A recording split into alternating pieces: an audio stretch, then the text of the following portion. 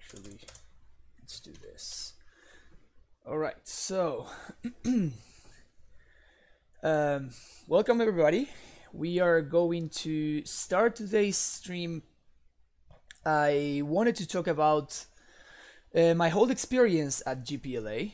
The event it really was a blast. I played in the main event, and I also played on Friday. I played at an MCQ that also took place. On the main event, this is the list that I played. This is the 75 that I presented. Unfortunately for the MCQ that happened the day before, I was missing a couple of cards. I didn't have Cross on Grip, and I didn't have the 4th Basic Forest. So basically what was going on was I played the list from the previous week, right? So not the one that I tested last week. Why do I hit wigs? What's I don't understand the question. But well, so I was playing basically the Hercules Recall in place of the Cross on Grip, and I was playing the Canopy instead of the 4th Forest. I could have gone to like the basic land station over there at the GP and have a mismatching forest, but you know, that's not the kind of person I am, unfortunately. So I basically waited until my brother brought me the first copy of the correct basics, you know. So I would much rather play with 3 basics and a Horizon Canopy than to play with mismatching basics, because that's just awful. That's not what real people do. Hello Cejas, how you doing? So yeah, so basically both of those were the events of the weekend. TCG Player 92, thank you for the follow.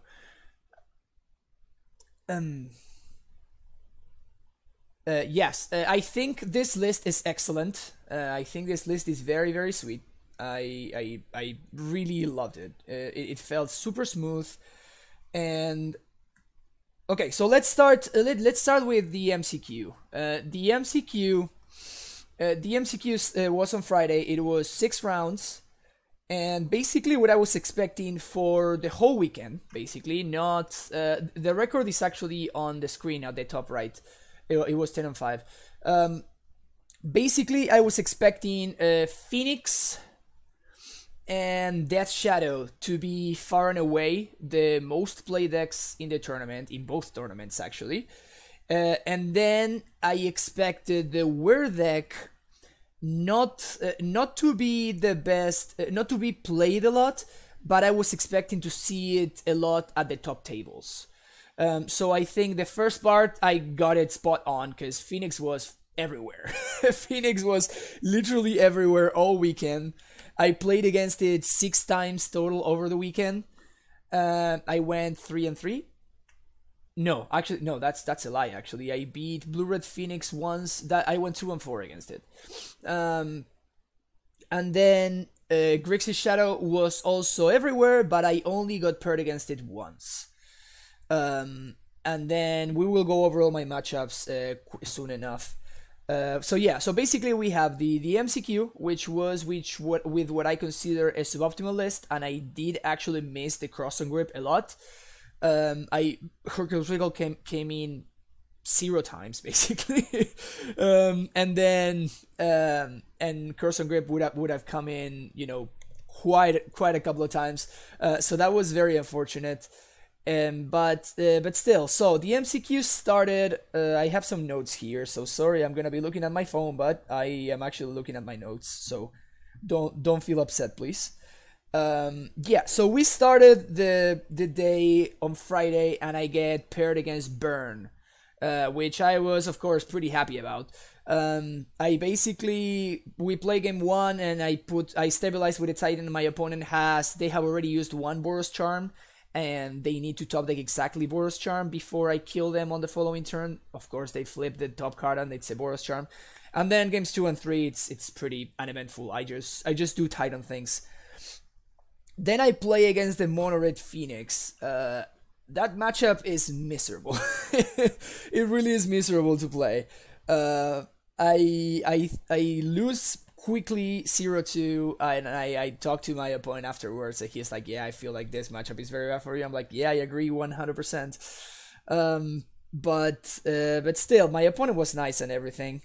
Then I get paired against Blue Red Phoenix. That matchup, I think it's considerably better. We have way more outs too. They're like Thing in the Ice, not draws, and that kind of stuff. So it's basically I win game one after making a very, very interesting play that I wanted to talk about. So the board state is my opponent has a Thing in the Ice.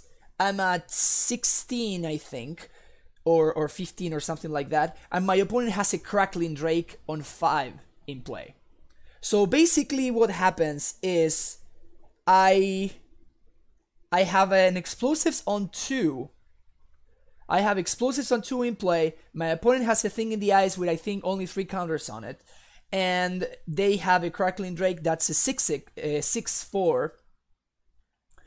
And then I pass the turn to my opponent, basically, setting up a Titan for the following turn. Then my opponent, the reason why I do this, and I could have developed my board, like I could have cracked Explosives and played out an Azusa and stuff like that.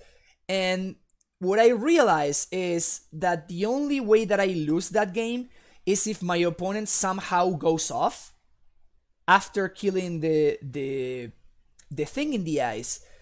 If they go off with the Crackling Drake and they make it a 16 power creature with the help of a couple of lightning bolts, or like a 10 power creature and a couple of bolts, then I die. So what I do, which I thought was really cool, is I didn't play anything and I just pass the turn, setting up the Explosives for the following turn. Basically what this does is it forces my opponent to, if they want to go off, then the Thing in the Ice is going to flip, which means that the Crackling Drake will come back to hand. So basically, I guarantee that I'm not gonna die because, if my opponent does what they need to do in order to kill me, that means that they cannot kill me, which I thought was hilarious. And I won the game exactly because of that. So then what my opponent does is he just like plays a couple of cantrips, he puts the Thing in the Ice on 2, and I take 9 or something. And I'm still at 7. I don't die. End of turn, I crack the Explosives. My opponent flips the Thing in the Ice to, like, I think I had a Titan in place, so the Titan gets bounced. But then my opponent's board is empty, and I simply slam the Titan, I haste it, and kill them from there. So that was a very interesting play that I thought that I wanted to share here, because it's one of those things that if I hadn't thought about it and I hadn't seen that line as the only possible way that I die, then I would have basically misplayed and gave my opponent, what the obvious play, which is, like crack the Explosive so you cannot bounce my Titan. But the actual play that win me the game was the unorthodox one, I guess. So that was pretty sweet. My record was 10-5. Let me catch up with chat a little bit. Follow your GPLA. Oh yeah, thank you, Sejas. It is prime time indeed. Learning Amulet player, wondering why they whitelists over the other builds. Also, what can I learn? What hands are good to keep and which ones I should throw back? TCG Play 92. I literally, if you go to my YouTube channel, you can search for my name, so F Pavlos MTG. Mulliganing, and I made a full 40-minute talk where we went over hands, what you want to keep, stuff like that, so you can use that as a reference. I'm also just starting to learn the deck, trying to figure out if I have enough time to learn the deck for GP Calgary in a few weeks. Really just comes down to whether to play Titan Ship at 90% or Amulet like 65-70. Honestly, I think that Amulet is better than Titan Shift, but Titan Shift is still a very, very good option. So probably if you have only a couple of weeks, I usually recommend go with what you know best, and if you know Titan Shift at 90%, that's a pretty good percentage. So I would probably recommend you just go with that one, with Titan Shift. Elron Scrubber, thank you for the follow. Yeah, so that was the notable play there. Alfred is Love, thank you for the follow too. That was the most notable play that I thought very cool and worth talking about. Um, and then on game 2, my opponent keeps a 1-lander Faithless Looting hand, and they just never see a second land, so I just basically host them. Then I played against Dredge, which was such a tilting matchup. My opponent mulls to 5 on the play, and then go turn 1, nothing. Then like play a land and pass the turn. And then they untap and they Cathartic Reunion, discarding Sting with Imp, Loam, and they, by the end of the turn, they have dredged 2 Crippin' Chills, 2 Narcomoebas, 1 Bloodcast, and 3 Amalgams. And I lost shortly after that because his draw was completely absurd, and I'm like, that's like the best multi 5 I've ever seen. You got it, dude. And then we played another match, another the second game, and he just ran me over. He really drew insanely well. At this point, I'm 2-2 at the MCQ, not looking super high, but I really wanted to, like, you know, get some practice for the next day, so I kept playing anyway.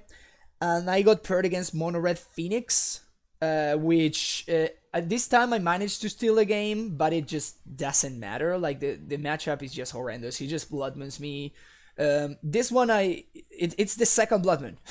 Over the weekend, the constant was the second Blood Moon is the one that gets me. He you know, does his thing, and I like destroy the first Blood Moon Coalition Relic, doing some serious work, some very heavy lifting, and allows me to transmute for a Sage, which I play. I blow up their moon, and then the second moon is again the one that gets me. If I had been running Croson Grip, I would have brought it in, so I would have had another answer. Unfortunately, I was not, and my opponent just basically slowly pokes at me until I eventually die. So it wasn't the greatest feeling ever, but you know, it is what it is. And then I'm at 2-3 at this point. I face my opponent. He wants to split, and I'm like, sure, I'll take it. But I still wanted to play the match for practice. And yeah, thanks everyone for the messages in chat. I really appreciate it. And we just played against Red Green Shift, and it's game 1. I just never see a Titan, and my opponent just kills me.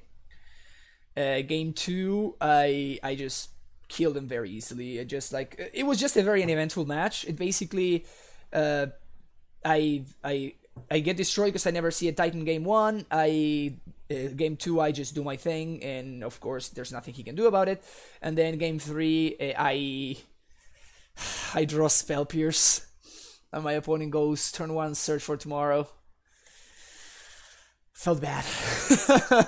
If I had drawn the negate, I had a very real shot at winning that game, because my opponent ended up winning with Scape Shift. I pacted his Titan, but then on the following turn he just Scape Shifted me, and I'm just looking at these stupid Spell Pierce that at no point along the curve it could have countered anything. If it had been one of the 2 negates, I would have won that game, but it was a Spell Pierce, so it didn't do anything, which was pretty bad. So basically, I went 2-4 at the MCQ. Not my best record ever. But it was fun though. It was fun. It really made me realize that I really wanted to be playing a Croson Grip over Horkil's Recall for the following day. It's a card that has some uses, as opposed to, you know, Horkil's Recall, which would have come in so far 0 times. Okay, so that's the end of the day. We move on to the main event. I show up on time, of course. My opponent does not. So I didn't get any buys at the MCQ, but at least my opponent was kind enough to not show up, and I get a buy proxy. So that was a solid start for the main event. Especially because I had found free parking next to the convention center. That was also pretty sick. I was winning even before starting the event. Then second round against Blue-White Control. Game 1, my opponent seemed to not be very familiar with the matchup. He was playing very well. Well, 10-5 was no cash finish, but that's kind of like the meme of today's stream is that I got one single pro point. So that, objectively makes me a professional amulet player, right? So um so that's the idea. I know Sean is a hero. I was as blown away as you are right now. I really consider that a win. How high is Celestial Purge? Purge is a very fine card. It's basically like an alternative to Corrosion Grip. It's basically better in the Phoenix matchup for obvious reasons. You can exile a Moon if that's what you need to do, or you can exile a Phoenix, both of which are very relevant. However, it's much worse against the Weird Prison deck, because of course it does literally nothing.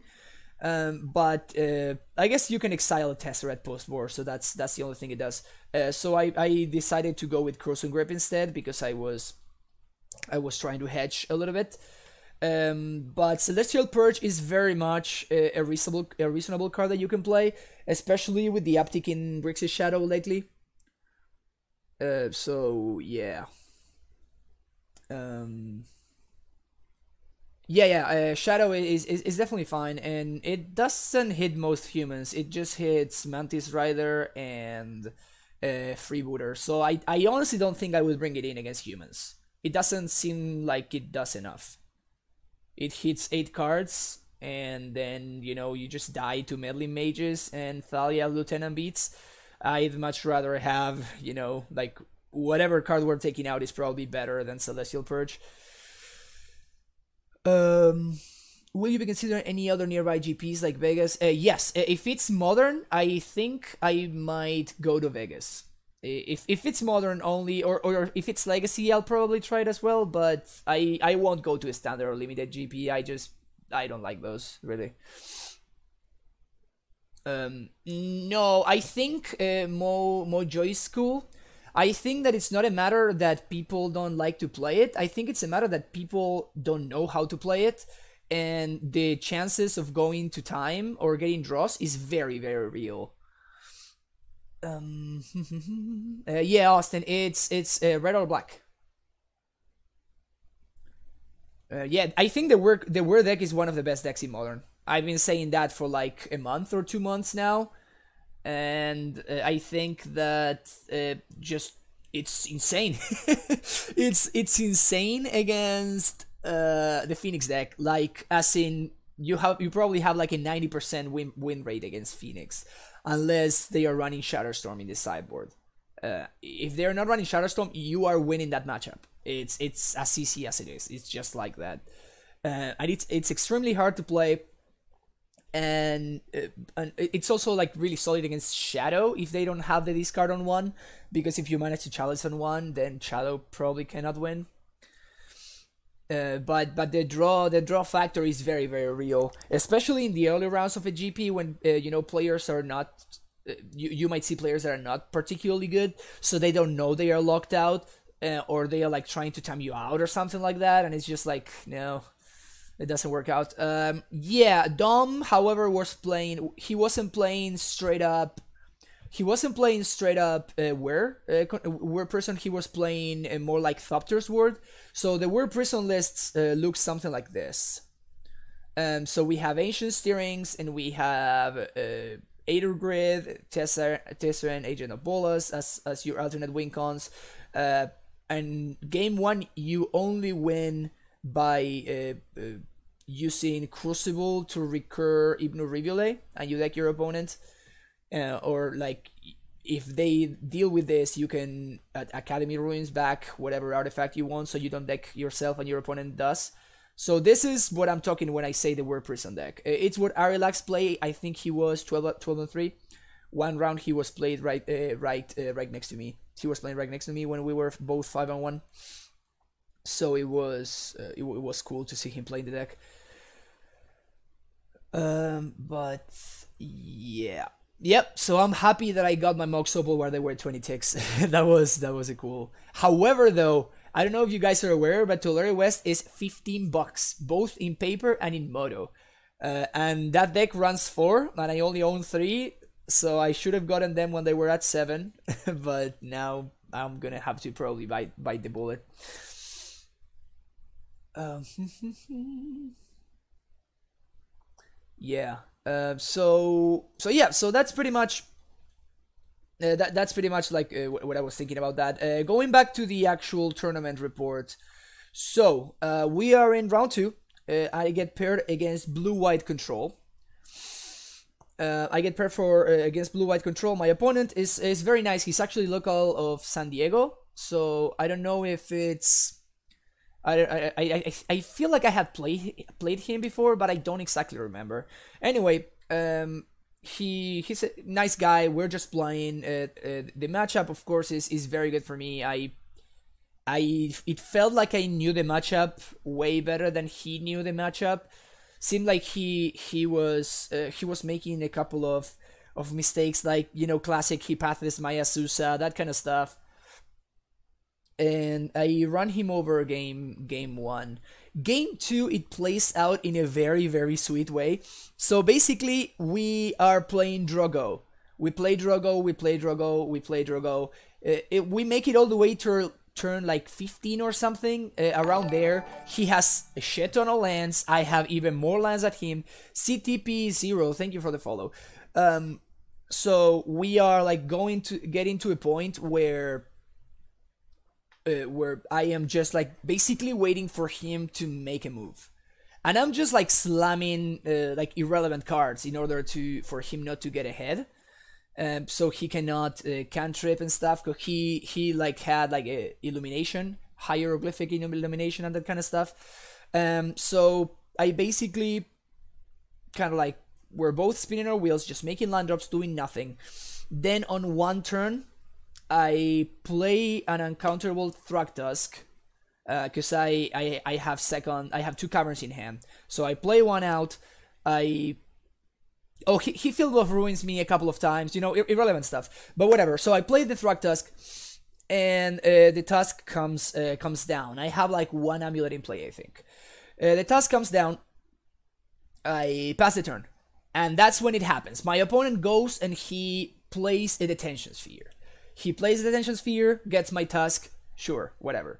I get my 3/3 Beast, but my opponent has at this point only 8 mana available to him.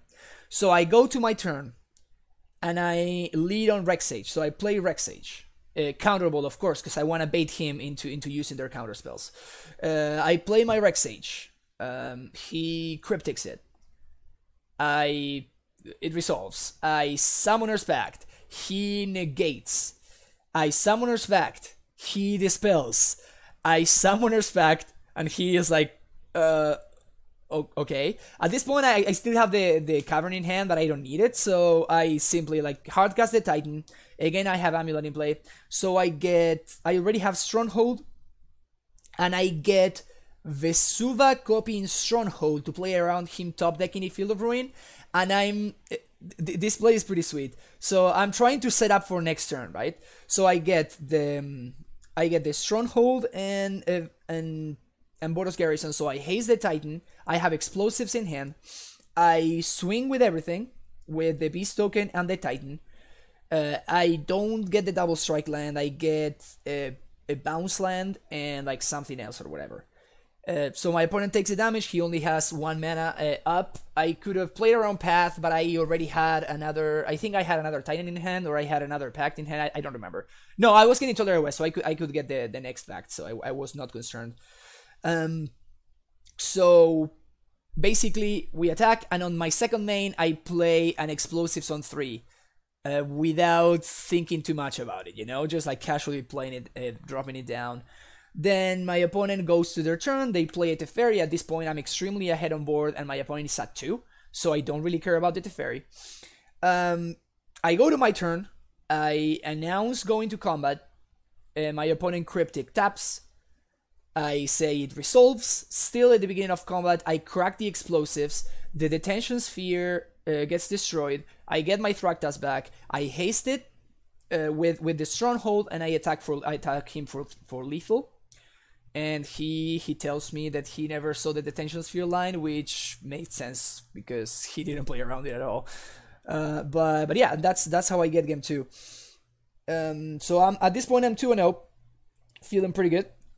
Going into round 3, I get paired against Grixis Shadow. Yeah, loyal love, sir. You can get there if you dream enough. Basically, we get paired against Grixis Shadow. Turn 1, game 1, I get shadowed. Turn 2, Chameleon Colossus. Ladies and gentlemen, if you are not playing Chameleon Colossus against Death Shadow, I strongly recommend it. My opponent basically he went after my Titans instead of my Pacts, but there was one turn where I don't know if he miscounted the amount of mana that I had or something, but basically he allowed me to have 4 mana, so I pacted for Colossus, and my opponent goes and reads the card and he's like, oh, alright. He was at 8 at this point. And he has 1 Angler in play, I think. On their turn, they were holding up Stub or something, which just doesn't matter. I just Colossus them and I kill them, which is hilarious. Then game 2, my opponent Thoughtseize me on turn 1.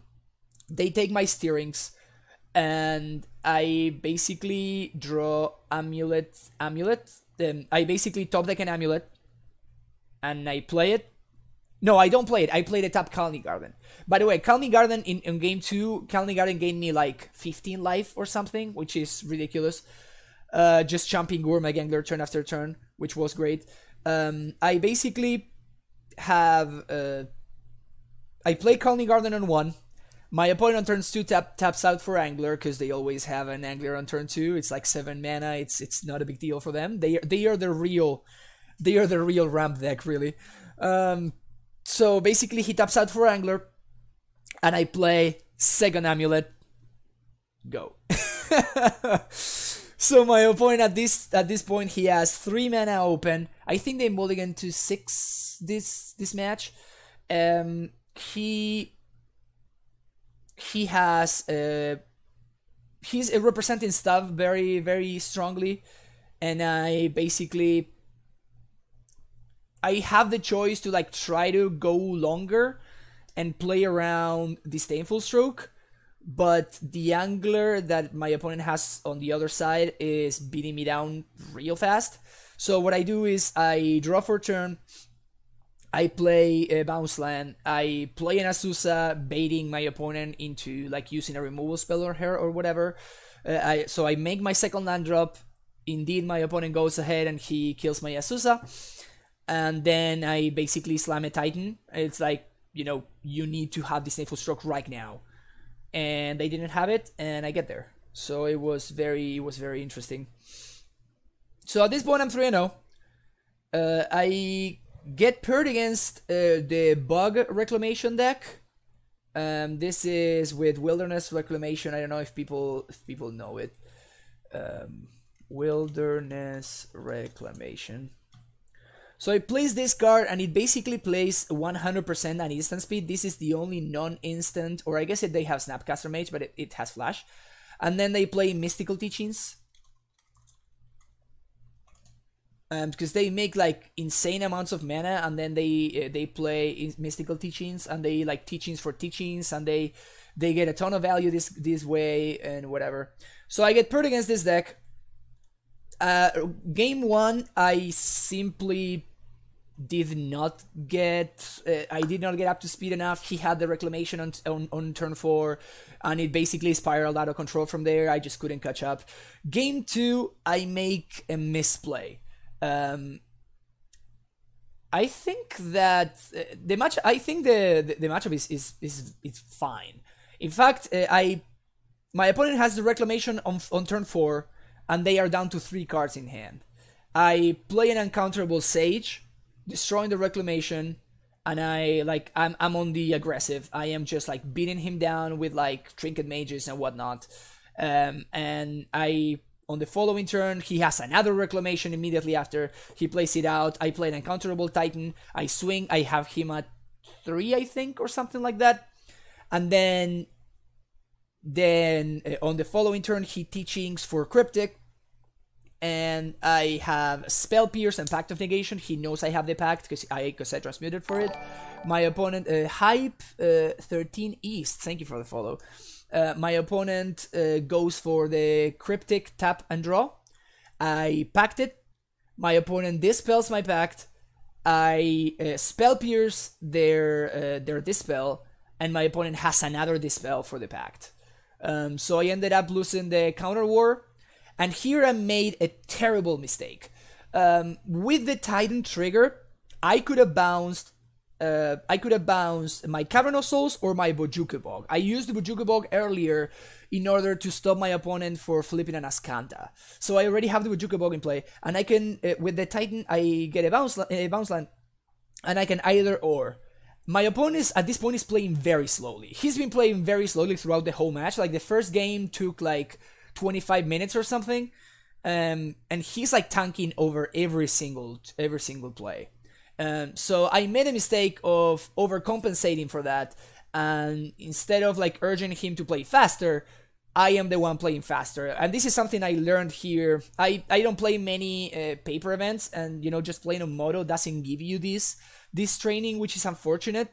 So I really paid for my inexperience here in that sense. Instead of telling him, yo dude, you need to play faster, I am just playing faster in order to compensate and make sure that we have a way to finish game 3 if it comes down to that.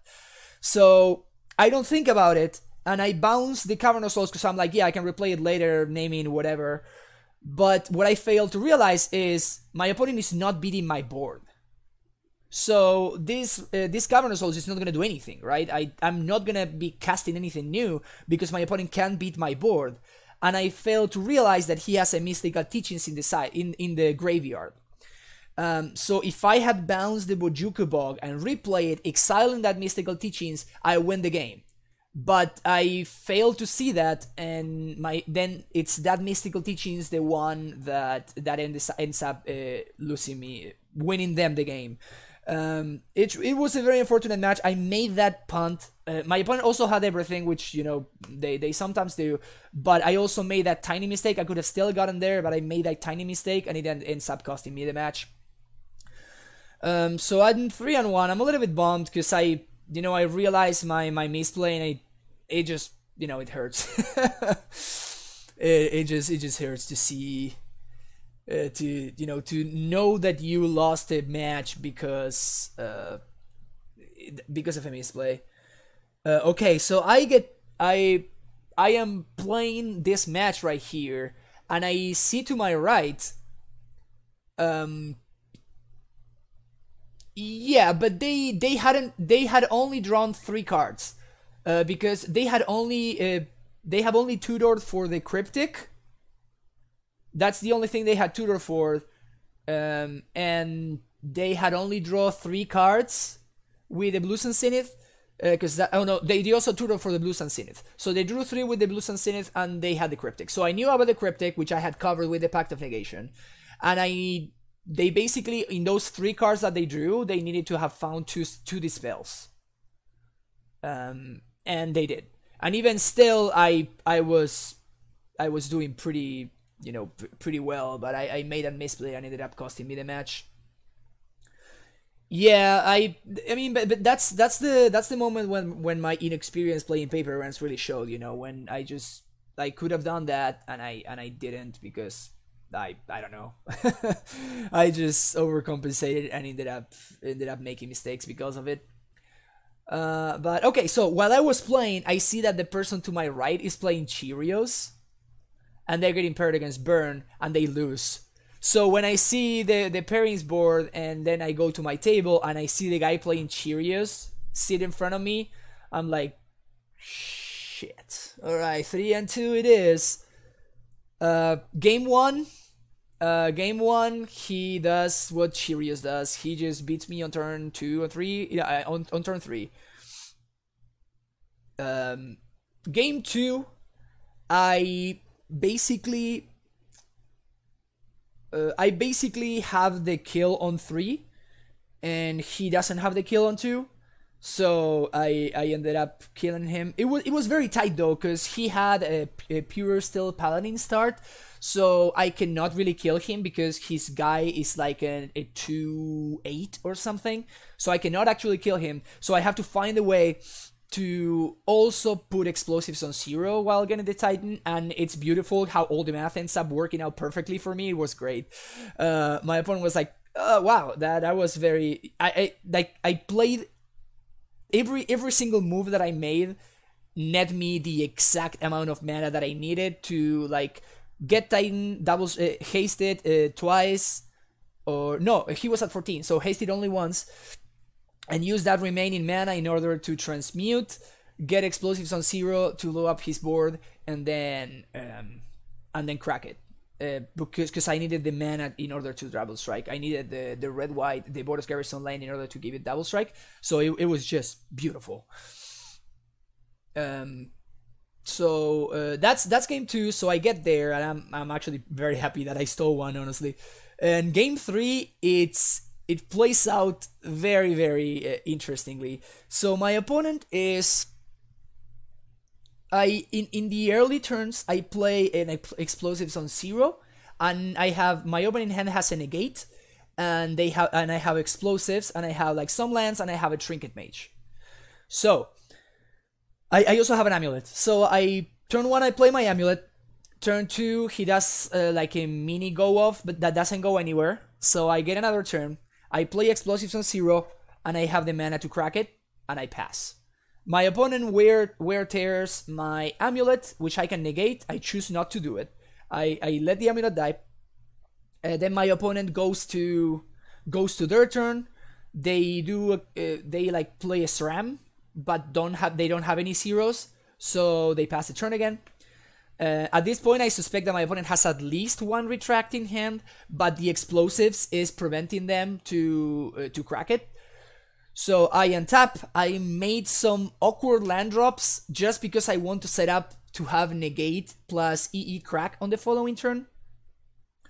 My opponent does a very weird play there, which ends up costing them the game, and that's great for me. So on the turn that I have 4 mana untapped, my opponent Noxious Revivals their Wear Tear that I had used early, they put it on top, and then on their main phase, they wear my explosives.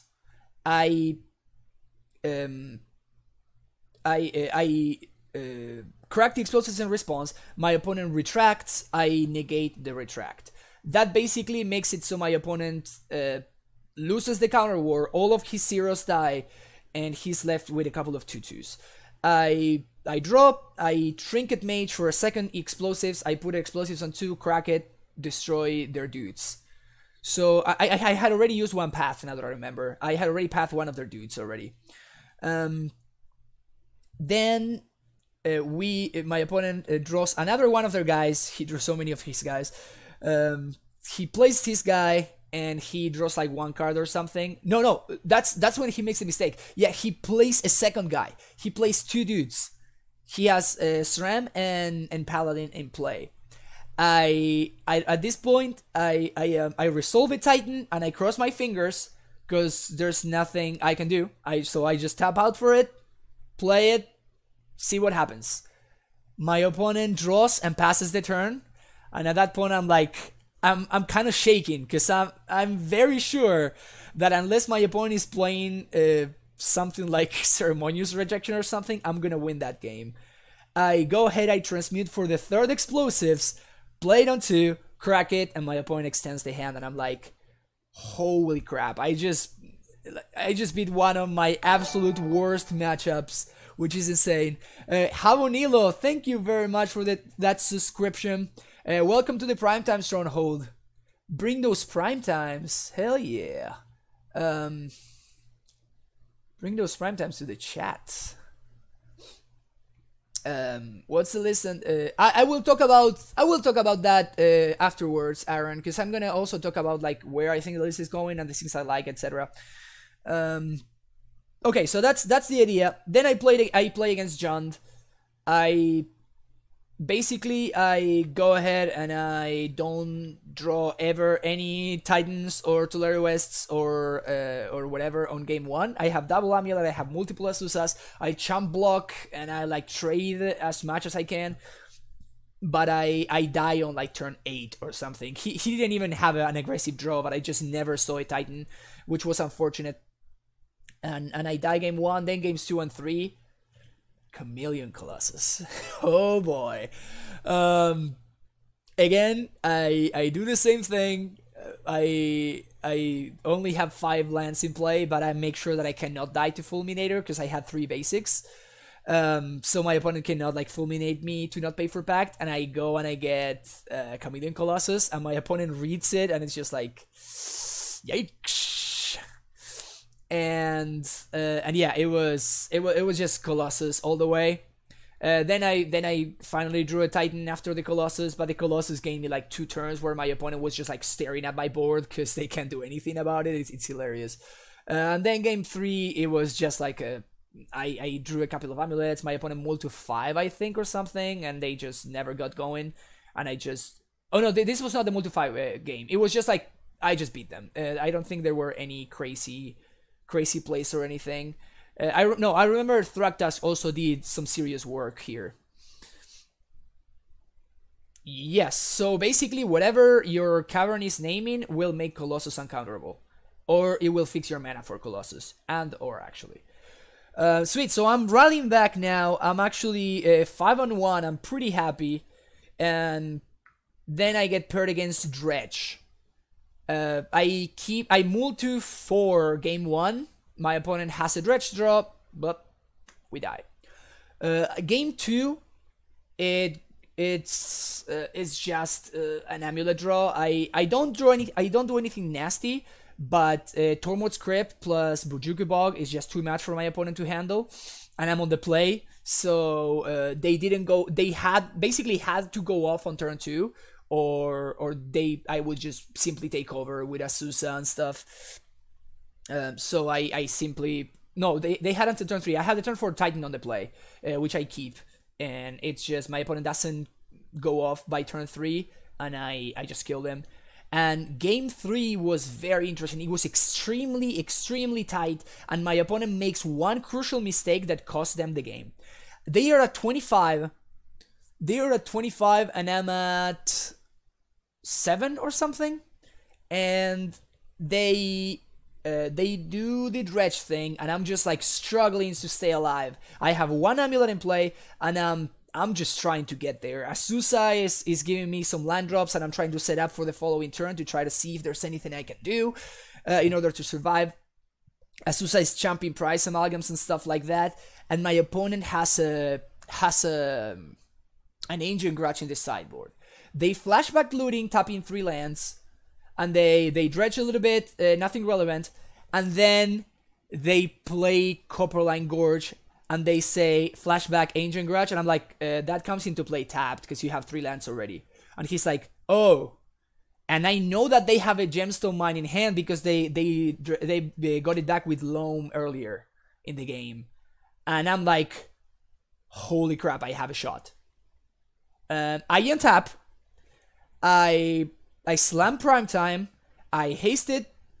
I try to gain as much life as I can. I go up to 7, I think, after taking some beating, and I have to Bojuka Bog him, so I Bojuka Bog him. And at this point, I'm just like, if my opponent has any like the 4 mana thing, the Crippin' Chill, my opponent has a Crippin' Chill in hand, I die. If my opponent has another Bloodghast they can hardcast, I die.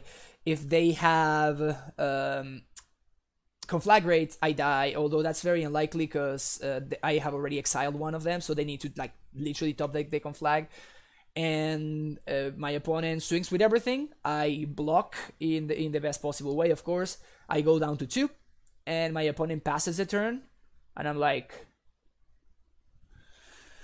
I untap. I swing with give my Titan Basilisk on haste. I swing.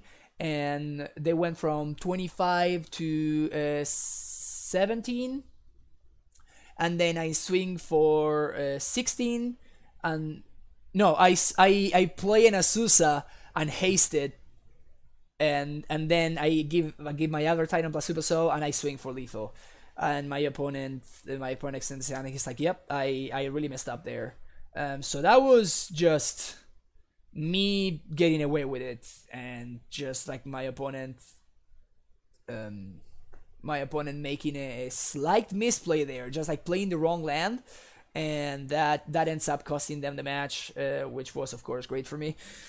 Next round we play against John again, and game one my opponent, they start Junding me, but I end up out Junding them because I make it to 6 mana and I play a Titan, and Jund can't really beat that.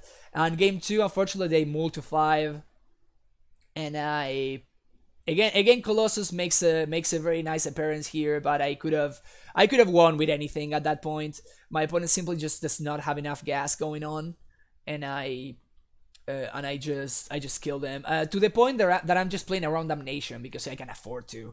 I have like a Titan in hand that I could swing for lethal with, but that plays into Assassin's Trophy, so I'm like, there's really no need for me to do anything here. I can just simply, my opponent cannot beat my board, so I can play around Damnation by holding the card and Assassin's Trophy. I mean, it would have to be like Assassin's Trophy into Damnation, but I can play around that. I can play around this card because I have a Tolaria West in hand that I'm just not transmuting, and I have like a Thragtusk, a Colossus, and a Titan in play, and my opponent is just like chumping the Colossus every turn. So it's just I basically bully him to death, which after a mull to 5, it's rough. And then we go to the last round of the day where I get paired against Scales, and my opponent was very, very good. Game 1, he goes like turn 1 steering, turn 2 overseer, and everything kind of like snowballs out of control from there. I find my explosives, but by the time the explosives can come down on 2 to stop the overseer, then by that time the ballista, they have already drawn a Ravager, and the ballista was like a 9/9, so the ballista ends up killing me, unfortunately. And then game 2, my opponent goes turn 1 Overseer on the draw, and I'm just like, is this gonna happen again? Damn it! And then I managed to resolve a Titan and everything, but my opponent makes like, again, they were very good at Scales. He starts like doing some math and stuff, and he like sacks some things and he does some other stuff, and then they manage to kill my Titan. And then I'm trying to set up for the following turn because I have to top deck, because I have to pay for my pact, and then they top deck a Hardened Scales, and they just kill me from there. It was rough. So I finished day 1 at 7-2, which I'm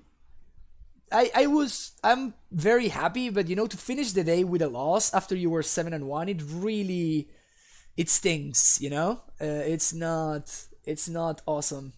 But still, it was my first ever modern GP. Being able to like day 2 on the first try felt very good. I felt like I was playing very, very well even to the end, except for that Bojukabog play that got me, and that was that one also still was damn. If I had realized that Bojukabog play, I might be 8-1 right now instead of 7-2, so that one also was a little bit annoying.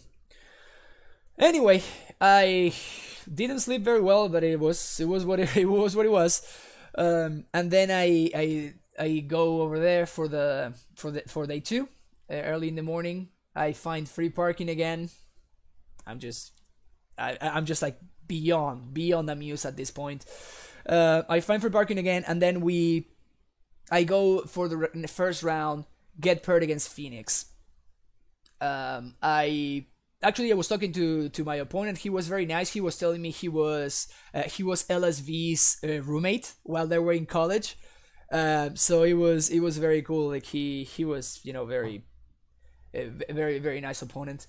And here I destroy him game 1 with double amulet. Game 2 I have. They have the turn 3 Blood Moon, and I have the answer in hand. I have a Rex Sage. I simply never see a basic forest no, that's a lie. That's a lie. This is the game where I have 2 basic forests and I have Coalition Relic, but I never find a Pact or Sage, and I never see the Crossing Whip either. So I packed for Tusk in order to try to stay alive and gave me a couple of turns, but it doesn't matter. He just like, because that's the problem with Phoenix. Okay, that's the issue with Phoenix. It not only Blood Moons you, but their clock is extremely fast. I was at 20 and my opponent killed me on 2 turns. That's just not okay. That's the problem with the deck, and that's why I think that the deck is a little bit of a problem. And I would not be surprised if we see a banning in the next, maybe not the next ban and restriction announcement, but probably like in 6 months or like a year or so. But I honestly think that the deck is a little bit too much. It's just a little bit too much. Then we go to game 3, and this is where my opponent plays. They play very well, and I bite it. They get me so well. So I have turn 1 tap land. I think the turn 1 Capital Crossroads. I remember this perfectly. So turn 1, my hand is Titan, Pact, Rex Sage, Capital Crossroads, Amulet, Explosives, Semi-Growth Chamber. I snap keep it because the hand is pretty good, and I go turn 1 Crossroads tapped. My opponent is very smart. I will talk about that in a second, Damadin, and why that is strictly wrong. So I go ahead and my opponent goes and he says fetch, and I'm like, cool, this is in their main phase. They fetch a basic islands, they present, and they say go. And I'm like, damn it, he's got the Spell Pierce. Okay, I draw Tolera West. Play tapped, pass the turn. My opponent draws for turn. They play Canal, they Faithless Looting. They draw 2, they discard whatever, pass. And I'm just sitting there like, he's got the Spell Pierce. I cannot beat the Spell Pierce. This sucks. So I basically play. I draw Sunhome. Wow, I really remember this game. I top deck Sunhome, and I'm looking at my hand, and I'm going through so many options. Option number 1 is play around Spell Pierce. Option number 2 is ignore the Spell Pierce, act like he doesn't have it, play around Blood Moon. What's the issue here? If he has the Spell Pierce, I 100% lose the game on the spot. Because they can Spell Pierce my Amulet, and then my hand is just extremely slow and it doesn't do anything. If I try to play around the Spell Pierce, and if he has Blood Moon on 3, then I have the Rex Sage in hand, so I do have the answer. I just need to find either a basic forest or a Coalition Relic in the top like 3 or 4 cards of my deck, because that's the margin that I give myself, because I know that they're gonna kill me shortly after. So that is my situation. If I want to play around Blood Moon and not Spell Pierce, the play is easy, right? Tap my Tolera West, play Amulet, play Bounce Land, tap 3, play Blood Moon on 3. My opponent cannot abrade this turn, so even if they have the abrade, I am fine, because if they want to abrade my Explosives on 3, they would need to use their following turn to abrade it.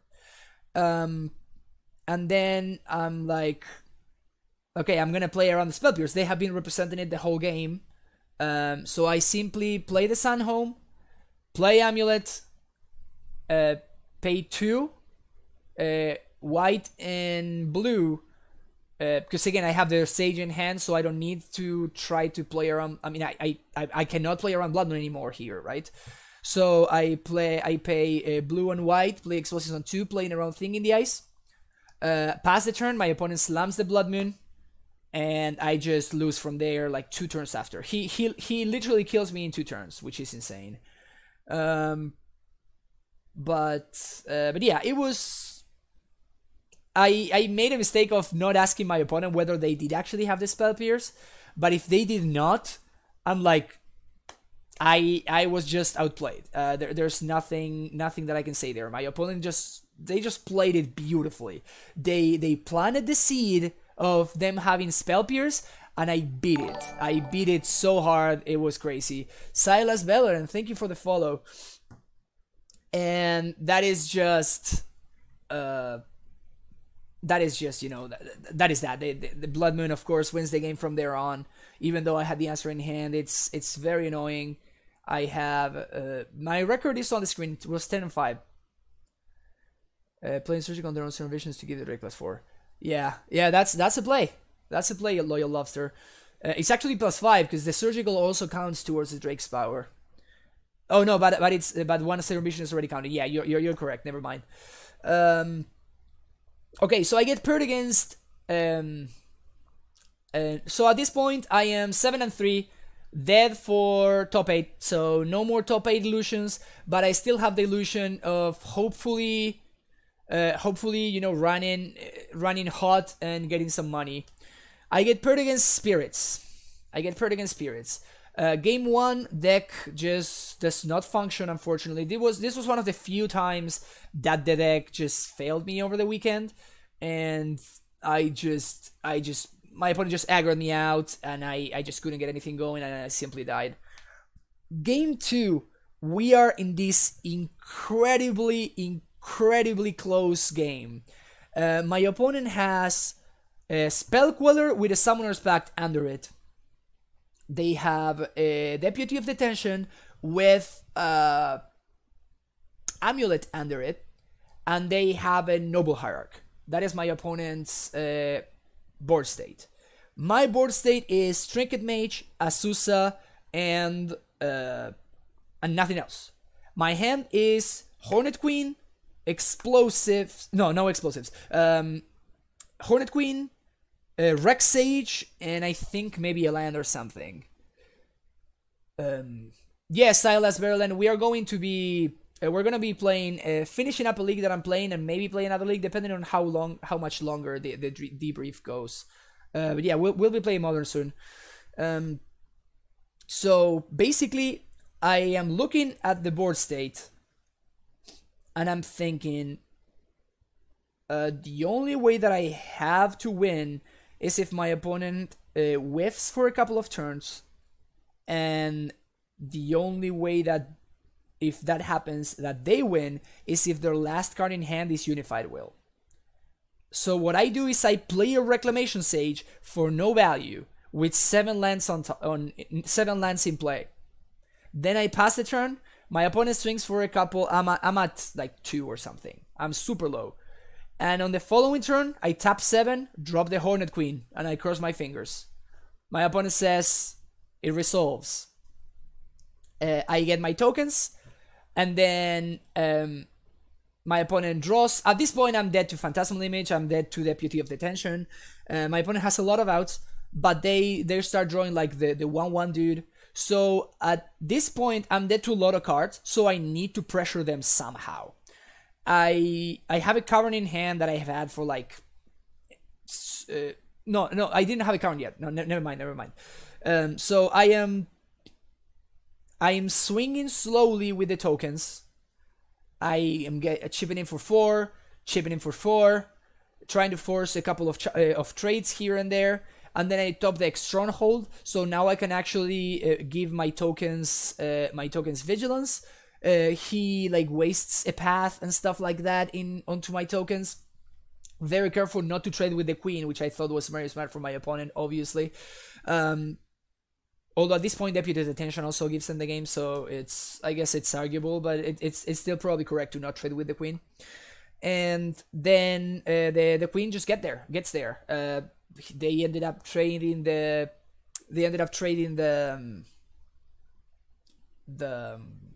Spell Queller. I get my pact. I pact for Titan, make it uncounterable. He doesn't counter at this point. Unified Will is live again for him, but he doesn't counter the Summoner's Pact. And then I play Cavern and I play an uncounterable Titan, and he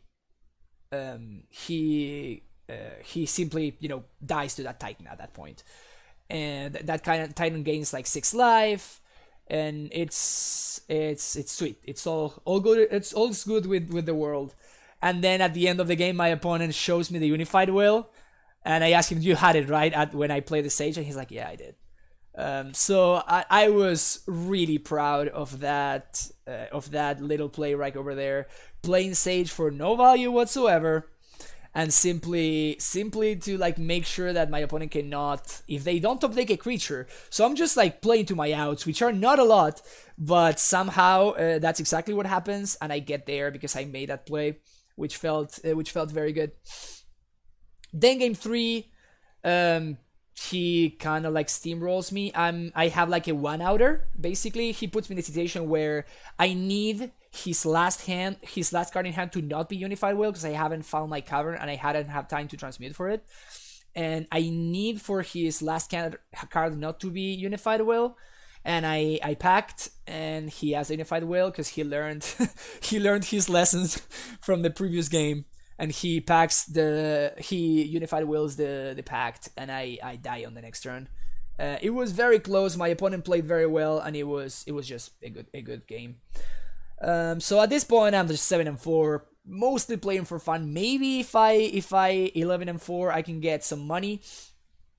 We'll see, So I go on to the next match against Affinity, the one with Affinity with Frenzy Affinity. So my opponent moves to 5 game 1, and I have a reasonable hand, so I do my thing. My opponent is smart.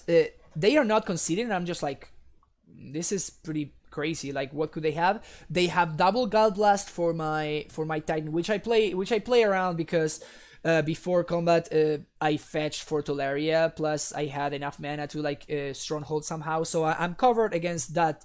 But it still gives them more time.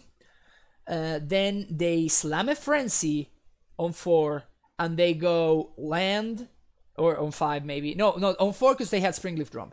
Land, Welding Jar, Ornithopter, Mox Opal. I think they played a single pest, and then they pass. And I'm like, okay, that was impressive. So I untap, I pay for my pact and transmute, set up lethal for next turn. I pass to my opponent. They draw for turn. They go Master of Ethereum, play land, play Mox Opal, play something. I think it was another Splitting from. Play Ornithopter, play another Signal Pest. I think they drew. I made the math. They drew 11 cards of that Frenzy, and I'm like, I'm not gonna lose this, but I'm scared at how close this was.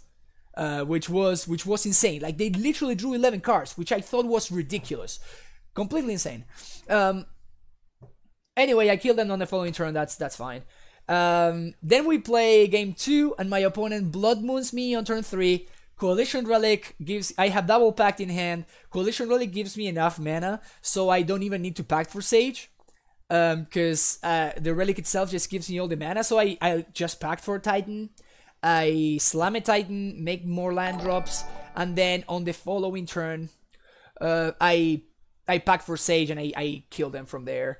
I am Steve. Thank you, Stevie or Steve. Thank you for that Twitch Prime subscription. Welcome to the Primetime Stronghold. Bring on that Primetime hype. Share the love in chat, and actually let's update the subs. We got 2 subs today.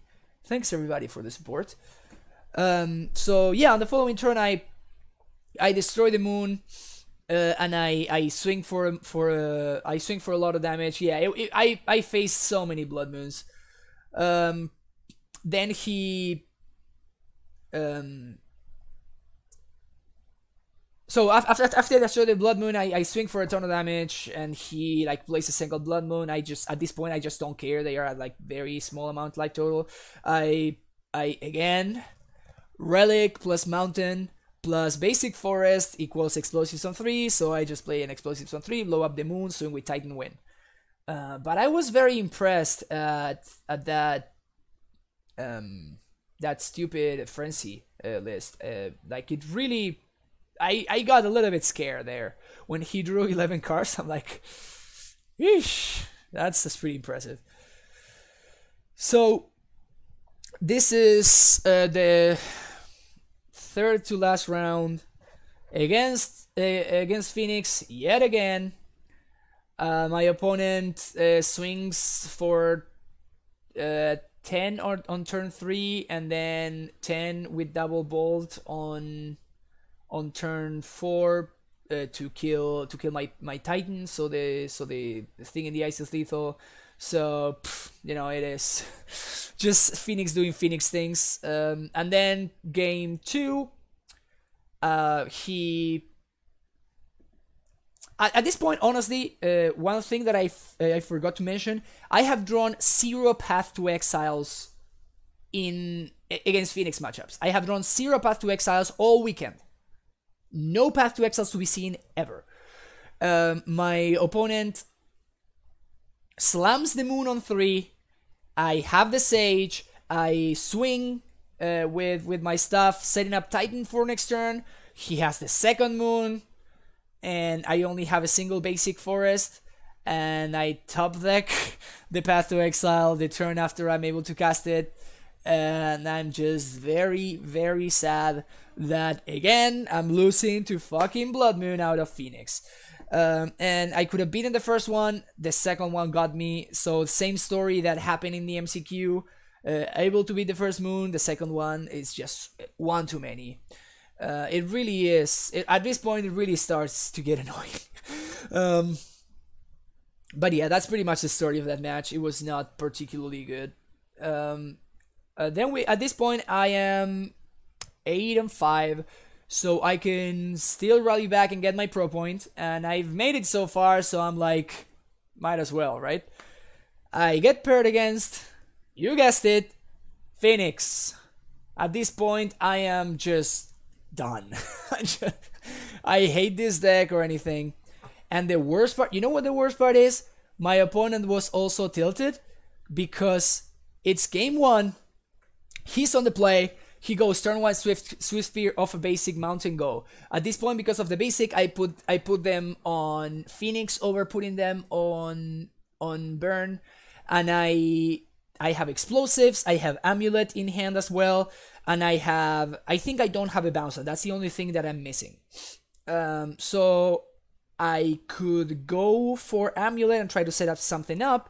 Or what I choose to do, it's tap basic forest, explosives on 1, go. My opponent looks at me, then draws their card, swing for 1, no effects. Alright, take 1. Play a land, pass a turn. I'm like, is this... What's going on over there? I draw a card, play my land. It was a cavern, so untap land, untap source, go. My opponent draws a card, plays a mountain, swings with Swift Spear. All right, no blocks, no effects. Take 1. Okay, cool. I'm at 8. I'm on 17. Pass the turn. Like, sure, I'm not gonna crack this. I play another land, just natural land drop. Go. My opponent plays the 4th land. Swing for 1. No blocks. Okay, take 1. Like, sure, sounds good. I'm at 16 at this point, and it's like turn 4. I'm like, this is great. And then they pass the turn again. I draw. I think here is when I make... Yeah, so at this point, I have a bounce land in hand. And I have Amulet, Azusa, and some other stuff. So this is the turn where I take 1 again, so go down to 15, and then end of turn I actually crack the explosives. Then I untap, I go Amulet, Azusa, do my thing, and I kill my opponent on that turn. And he was so tilted. He's like, yeah, you draw your 1 of explosives. I'm like, you draw... I'm like, I didn't want to share some information, but I'm like, shut your mouth, dude. It's a 2 off. So, shut up, okay? Don't worry about it. And then game 2, he phoenixes me. And game 3, I go turn 1 amulet, Tormod script. They go turn 1 land, go. And I go turn 1 amulet, play Tormod script. And my opponent again looks at me like, shh. And I'm like, he's got a phoenix hand. And I'm just like looking at that Tormod script like, yep. He plays an Eidolon on 2. I play a land and I feed off of that salt. I feed and I love it. It's great. I play a second amulet. No, I don't play a second amulet. I play Azusa this time. I play Azusa because I want to play around Shattering Spree, which he showed me on game 2. He shows me Shattering Spree, so I don't want to throw out the second amulet. So I play Azusa, play a couple of them, play a couple of lands, and then my opponent draws a card, swing with the Eidolon. I'm at like 16 at this point, and then I draw a card for turn. It's another amulet, and I'm like, play amulet. I think he kills the first Azusa. Pact for another Azusa, do my thing, swing for 16, you die. Swing for 20, you die. And my opponent says, that crypt, again, so tilted. That crypt, I had a double Phoenix row. I'm like, sideboarding, bro. Sideboarding. It really felt good to finally beat the stupid mono red Phoenix deck. It had been hosting me all weekend. And then I'm 9-5. So, I mean, spoiler alerts, I win the last one, but how I win the last one is pretty sweet. So let's go through that. So I get paired against my opponent. My opponent goes turn 1 Eldrazi Temple, and I'm like, yep. Then they go turn 2 Ursuland, and I'm like, sweet. They go turn 3 Smasher, and that starts clocking me. But they drew 2 Ghost Quarters in order to keep me exactly off of Titan mana on the turn before I get to stabilize. So they get game 1.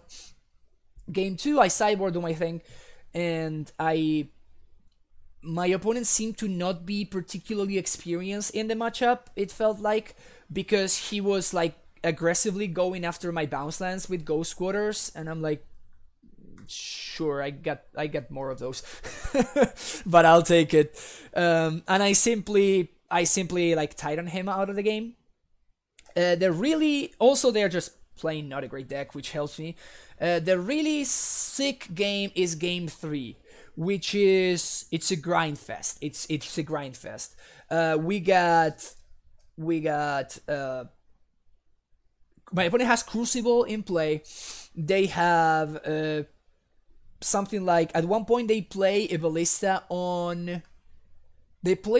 X equals 7, so they have access to 14 mana. They have a ton of mana. I'm just not going after their lands anymore since they showed me Crucible, and I have access to a Primetime. That then a Ballista for 7 kills the Titan, so they're left with a Ballista on 1. I am forced to like explosives on 0 to deal with the Ballista, which means that now I cannot deal with the Crucible. Then, my opponent plays an Endbringer, and I top deck the Path. I path the Endbringer. I trade my Thragtas. By the way, Thragtas was insanely better than Baloth all weekend. That's another note that I was going to say. All weekend, I am convinced that in the current meta, Thragtas is better than Baloth. I am 100% convinced. My Baloth trades with their Smasher. It's a grind fest. At this point, I have used all of my packs to the point where I am forced into transmuting for the double strike land, so I can for Sunhome, just so I can. Thragtas doesn't die here. Actually, Thragtas goes to trade with the Smasher, but because I transmuted for the double strike land, I get to basically turn it into a champ block. The good thing here is my opponent is playing a deck that plays like 25 lands or something stupid, so they are not bringing Ghost Quarter back because they expedition map for the Secret Wreckage, the one that draws a card when you're hellbent. So they go get Secret Wreckage, and they cannot play lands from the yard because they are actually top decking lands. And here is when probably like one of the sweetest plays that I made in the tournament, and it ended up working beautifully. The board state is my opponent has a Crucible, they have the Wreckage going, and they have infinite mana at this point. I don't even know how much mana they have. They have an insane amount. I have Tusk. I have maybe 2 amulets at this point. I have Coalition Relic, and I have a Stronghold. I'm going to be playing a league, Jonas, so don't worry about it. So I have Stronghold. Then I go for lethal. My opponent is at 6. I can set up lethal over 2 turns with the Tusk, but my opponent has a single card in hand, and I choose to go for it. So I haste I give +2/+0 to the Tusk and attack for lethal. My opponent shows me the Spatial Contortion, so I get a 3/3 token. My hand is 4 lands and Engineered Explosives. I look at the board state and I have Crucible, Beast Token, and Coalition Relic, and then we all just have a shit ton of lands. I tank for a second and I'm like, I could blow up the Crucible, which would stop their Ghost Quarter recursion. If I do that though, that means that my opponent will be playing lands for hand, which is something they are already incentivized to do because they want to be drawing cards with the Wreckage. So I think and I say the best possible thing that can happen to me right now and how I win this game, again, I'm out of pact, so I cannot transmute for a Titan. If I do this, what I need to do here, and the best possible thing that can happen, is my opponent draws a Thought Knot. They have seen 0 Thought Knots so far, and they are drawing 2 cards a turn, so the likeliness of them drawing a Thought Knot is pretty real. They are forced into playing the Thought Knot out because they want to Wreckage. So basically, the best thing that can happen here, and how I win this game, is I preemptively in the blind play these explosives on 4. So I go ahead, I play explosives on 4. My opponent draws a card end of turn from the Wreckage. They draw a card, and I look at their face, and they play a Thought Knot. And I'm like, play well, get rewarded, huh?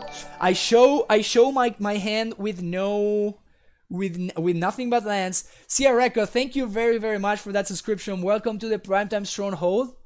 Thanks for the support. And yeah, enjoy your emotes. By the way, we're gonna have new emotes soon. I'm pretty excited about that. We're gonna have a No Bad Matchups emote, and I'm thinking that we're gonna have a mate emote. So I think I'm gonna take a picture of the mate somewhere, and then we're gonna try to turn it into emote. That's gonna be fun. Explosives on 4. My opponent plays the Thought Knot. They play a land from hand again because they want to draw cards. They draw. I guess they draw another blank. End of turn. I crack explosives. I draw a card, and then I draw for turn. And who was waiting for me there? Yep. No. He was waiting for me there. Oh, dude. You guys have no idea. How I look at the top of my deck and I see him running like that, and I'm like, he's coming to give me a hug. Oh my god.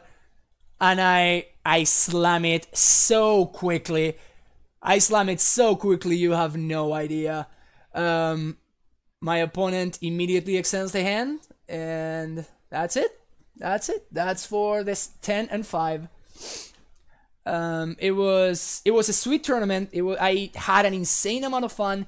I was actually very, very impressed at how, even after 15 rounds over 2 days, I was feeling I was feeling that yeah, I was just playing still very very good Magic. You know, I think that I was still trying, like every play that I made makes sense. The only play that I made that was a mistake that I basically rushed into making was the Bojuka Bog line, which I'm still like a little bit hitting myself over it, and see, it was pretty heartbreaking that I ended up losing the game because of that. But it was pretty awesome. Like I really enjoyed it. And King Cantona 3, thank you very much for the subscription. Fourth subscriber of the day. Thank you for the support. Welcome to the Primetime Stronghold. Primetime it up. I really had a great time, to the point where I came back home and I was checking for when the next nearby GP is gonna be. I think that Vegas has not been announced yet, but I want to. If it's modern, the likelihood that I am gonna be there just like went up considerably.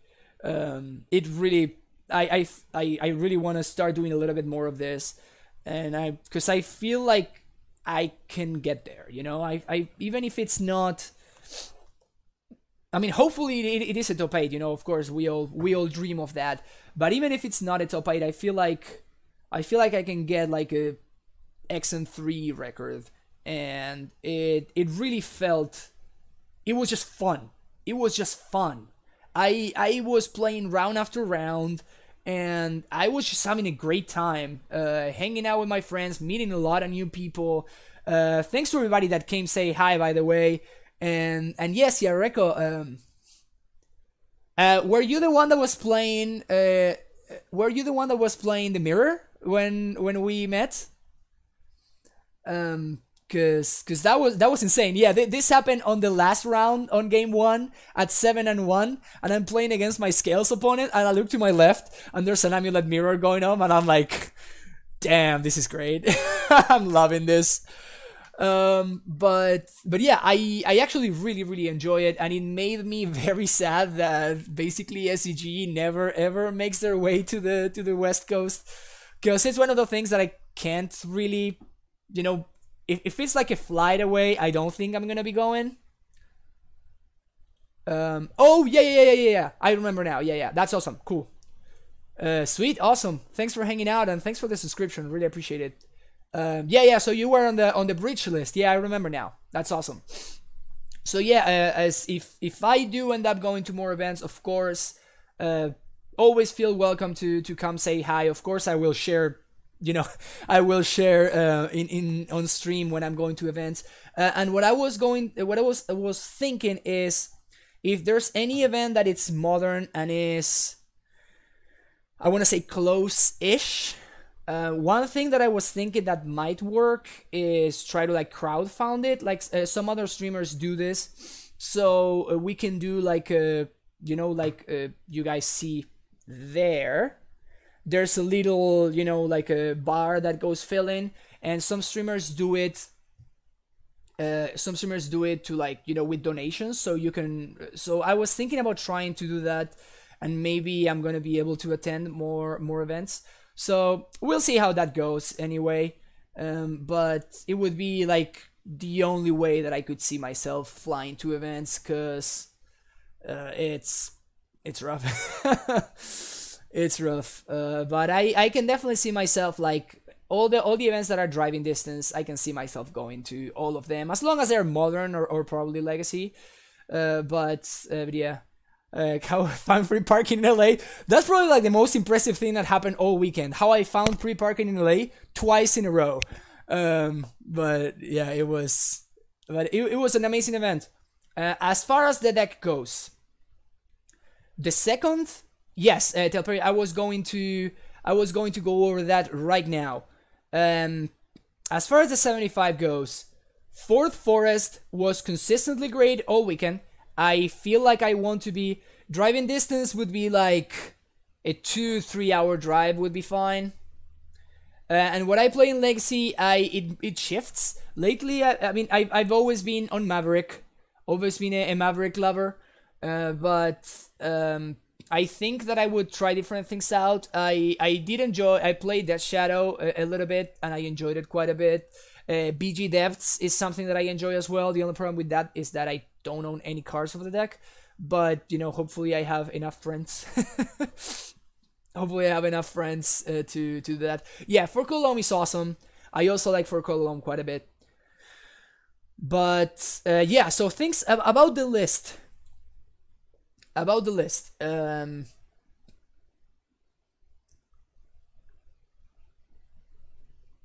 Four Forests was very good. I want to be on Four Forests. I don't think I want to change this. Four Forests was very good throughout all weekend consistently. I was plenty of times looking at the top of my deck trying to see if that was a forest or what leads me to the next card that I was going to talk about, Coalition Relic. This card overperformed throughout the weekend. It gave me green mana when I needed it. It gave me the necessary mana to cast things under Blood Moon. It gave me white mana for Path. It gave me red mana in the matchup against Eldrasitron. It was extremely relevant that I had access to so much red mana for Relic because I activated Stronghold quite a bit. So it was very good there as well. Relic just was insane throughout the weekend. Trinket Mage was, I want to say, medium plus. It had a couple of situations where I was like, whoa, this Trinket Mage is insane right here. Particularly, I remember a Trinket Mage against my burn opponent, a Trinket Mage trading with a Goblin Guide and helping me fetch the amulet to set up the kill on the following turn. That was just like Trinket Mage at his best, basically. Those matches, Trinket Mage felt insane. Overall, I ended up siding it quite a bit because it's not insane in the Blood Moon matchups. Because if they Blood Moon me, of course it's impossible to cast, and you want to minimize the amount of dead draws that you have in the face of Blood Moon. Unless those dead draws are like, you know, Path to Exile, which can come down under the Blood Moon, and you can even path your own dudes in order to give you extra basics, extra access to basics. So Coalition Relic was insane. I could definitely see playing a third one, potentially a fourth one, like Edgar was saying in the Discord. But I think I'm going to be testing the third one 100% because this card just consistently overperforms. The only problem is that I'm gonna need to actually go ahead and buy the third copy in paper, and it's a commander staple, so it's randomly like $6 or something. But yeah. Yeah, I used Trinket Mage. It was like, for example, against when I played against the Cheerios, it literally won me the game because it allowed me to get the second explosives, which was paramount in me winning that game. That's a 4 T-West starts to make sense more with 3-4X. No, on the contrary, first T-West makes even less sense. Because you want to have more untapped lands so you can Coalition Relic on 2, right? Because your only way to Coalition Relic on 2 is if you go turn 1 Amulet off an untapped land, turn 1 Amulet, and then turn 2 you play a Simic Growth. That allows you to Coalition Relic on 2. If you have a tap land, then that play is just not available because you are playing a tap land on 1, and that means that you're playing Amulet on 2. You're only making 2 mana on turn 2. So on the contrary, I think that playing the extra Relic makes you want more untapped lands instead of more tap lands. No, yeah, that's an error. So one thing to know about SCG. Is, and both CFB too, is they will always mess up amulet lists. They're going to name Scout. They're going to instead put Stacy. Sorry, Stacy is gonna be. They're gonna put it as Steve, and they're going to, for example, the one that's my favorite is when they switch Vesuva with Vesuva and Doppelganger. This just cracks me up every time. I mean, like, it's not even a modern legal card. Not even a modern legal card, but like CFB loves making that typo. I don't know if it's like when they input the name of the card, it just like automatically puts that in. I don't know how it works, but it's pretty funny. Yeah, I heard somewhere top 32 with Sakama. Yeah, and I think. Well, yeah. That's actually Ariana. You're just so good at giving emote suggestions. Yes, that's awesome. Yes, that's gonna be our meme. That's gonna be our meme. Our channel's version of Kappa. It's gonna be. It's gonna be a Sakama. No. Yeah, the guy that top 32, he said that Sakama was good for him all weekend, which is it's fine. I mean, honestly, I played against. Let me go with my matchups real quick. We played against Blue White. Sakama would have been medium to bad there. Oh, Ariana, thank you very much for that subscription. You're damn subscriber number 5 today. That's awesome. Thank you very much, everyone, for all the subscriptions. Welcome to the Primetime Stronghold. Best card to play after you already won the game. Woo! Splev97. Welcome to the Primetime Stronghold. Thank you very much for that Twitch Prime subscription. Thanks everybody. I really appreciate everyone's support. That's awesome.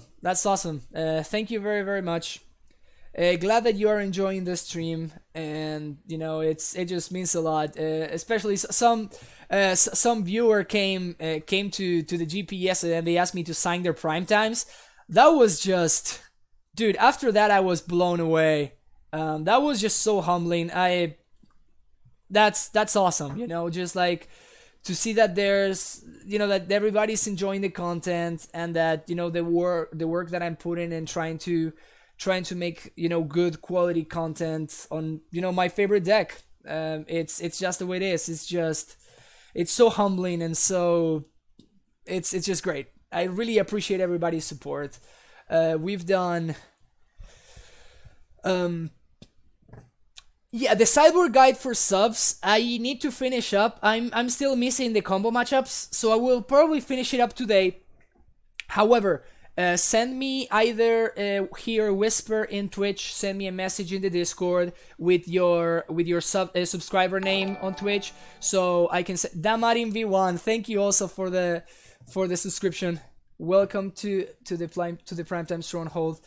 Thanks for that Twitch Prime subscription. Yeah, so send me like a message on the Discord, Twitter. I mean, whatever you want. Just send me a message with your name in Twitch, so I can, you know, send you the cyborg guide. I will probably send it out tonight. So I just want to make sure that, you know, everybody that has any events this coming weekend, that anybody that might need it, they can have access to it. So I will definitely I basically made 2. I made one with just the numbers. Siphonist, thank you very much for the subscription. Welcome to the Primetime Stronghold. Thank you very much. Man, so many subs today. I really appreciate everybody's support. That's awesome. I made one with just the numbers, which is, you know, just so you can basically print it out and you like bring it in your pocket, and you can use it at an event or something. And then I'm gonna do, like I did before, the big one, you know, with like the explanation with every matchup, how things have changed, because some matchups have actually changed the way that we sideboarded, made some significant changes. Like, for example, now with Coalition Relics, we can actually side out the full 4 scouts against Phoenix, which is something that we were not able to do before, because we would simply go down to like basically 4 pieces of ramp with the 4 Azusa's, which is not enough. Now with Relics, we can safely take out all scouts, and we can still have a reasonable amount of ramp in the deck, so we don't fall behind. So a lot of things have actually changed. since I made the last cyber guide. So I want to for sure make sure that everybody has access to an updated way of how all the matchups play out, basically. Oh yeah, Debrief. So yeah, we were going over that. So yeah, so let's go over that. So we can actually write this on. Let me make a little. So everybody has access to it. So we basically over the weekend I played against Blue-White Control. Whoa, Blue-White Control, which I beat 2-0. Then we played against 2-1 versus Grixis Shadow. Then 0-2 Bug Reclamation. 2-1 Cheerios. 2-1 Jund. 2-1 Dredge. 2-0 Jund. 0-2 Scales. So those were the one. Cubic 53. Yeah, we're playing. We're finishing up the debrief. Blue Red Phoenix. 1-2 Band Spirits. 2-0 Affinity. 0-2 Blue Red Phoenix. 2-1 Mono Red Phoenix, and finally 2-1 versus E-Tron. Yeah, so these were the matchups over the weekend. This is weird how this works.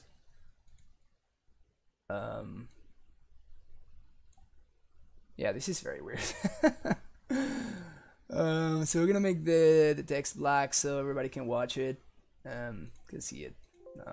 Okay. So here it is. These were the matchups over the weekend. Now that I'm gonna move this around, it's gonna make sense. All right, here we go. Okay, sweet.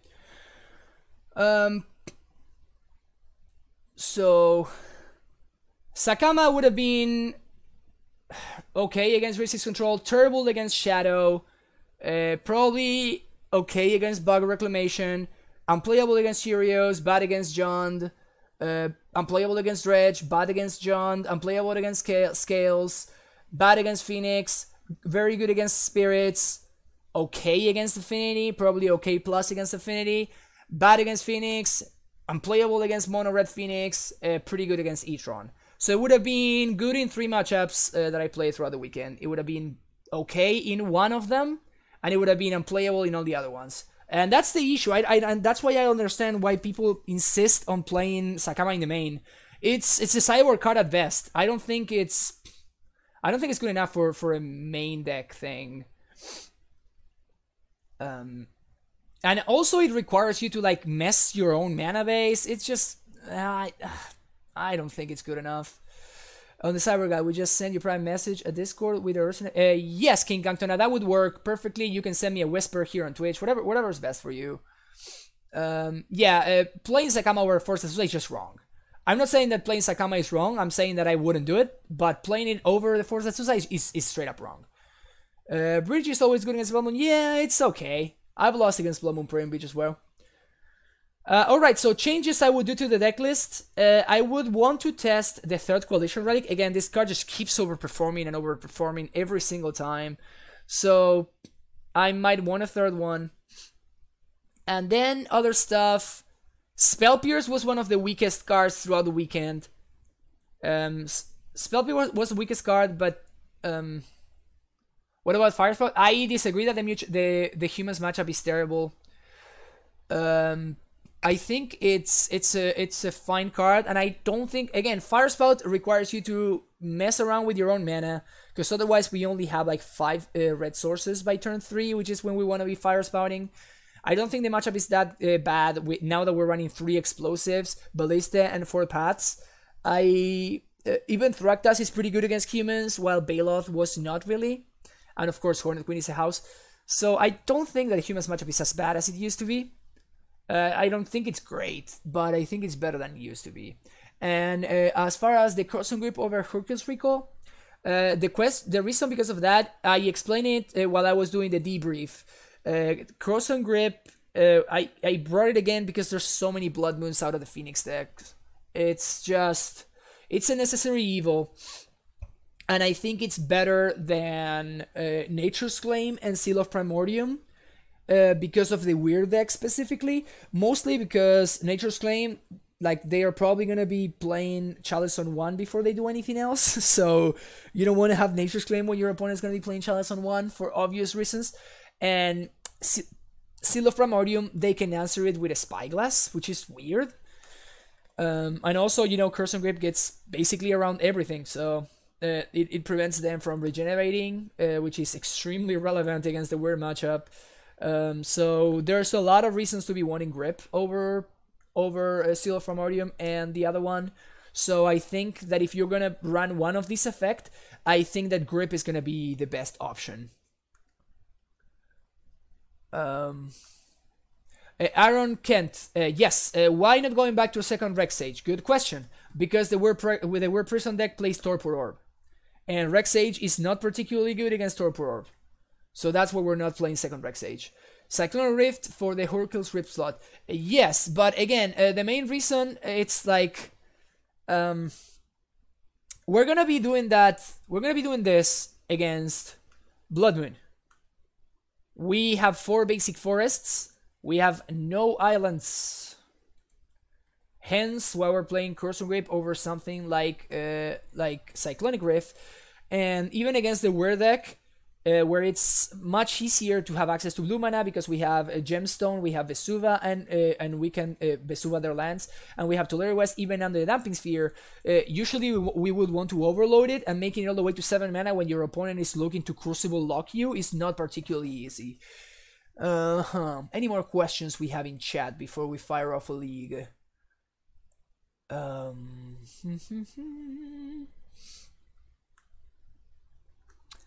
K-Grip, an O-Stone, or Ravager? No, but that would be extremely sexy.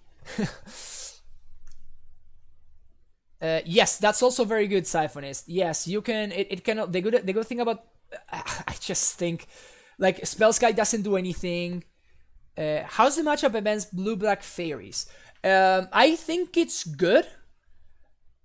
If the question is how is the matchup against Utah, I would say pretty bad.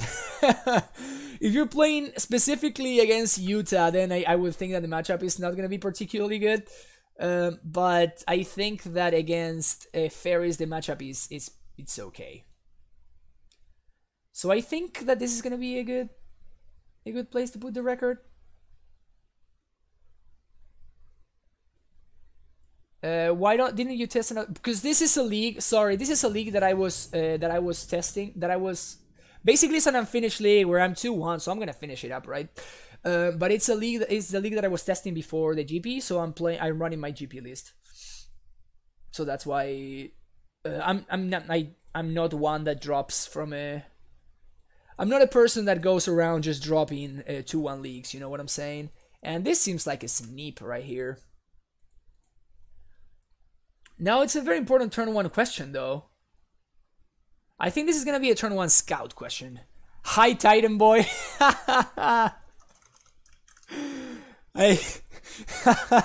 I guess I've made my reputation, huh? That's funny. Okay, so we're gonna do Shaman.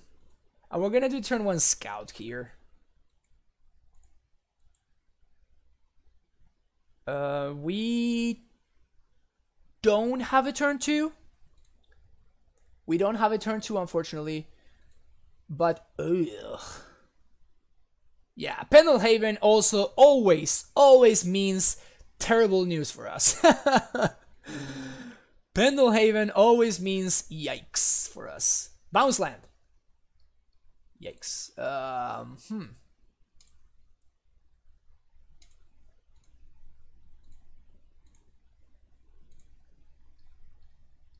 Isn't this hilarious? Oh, this is great. My opponent cannot attack.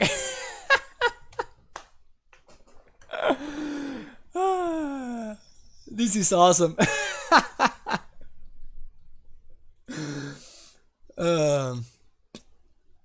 That is bad. That is real bad.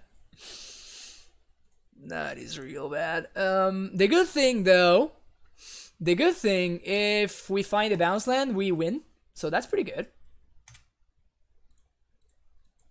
Of course, I'm going to activate for bounce land. Steerings would... I was going to say steerings would also be sick, but, you know, might as well just draw the actual bounce land. It's just makes things better, you know? Boop. Boop. Boop.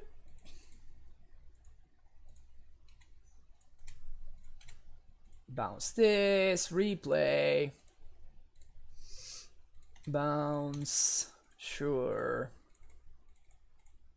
Whatever, tap mana at random.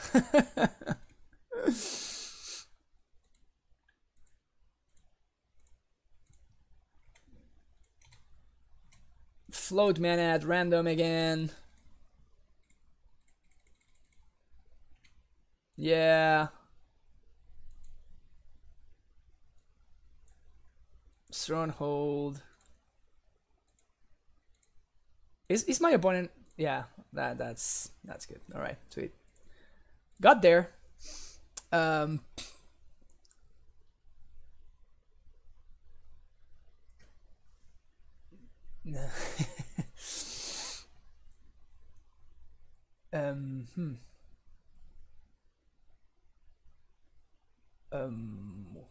Catching up with chat here. The player is. I think the Fairies deck is, if you're as good as Utah, you can probably do a lot of winning. If you are not, then I mean, you just need to get as good as he is, and you'll be fine. It's just completely different than blue white. It just plays out. I feel like the matchups would play out completely differently.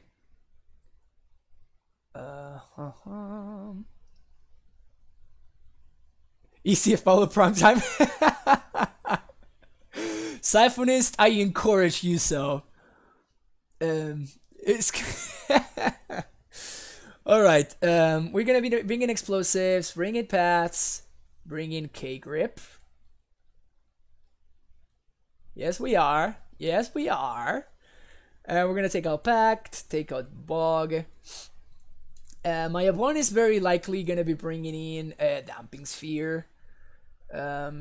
I do like trimming a couple of scouts here, because if my opponent goes Hardened Scales into turn 2 Ballista, then that's basically conceding the game right there.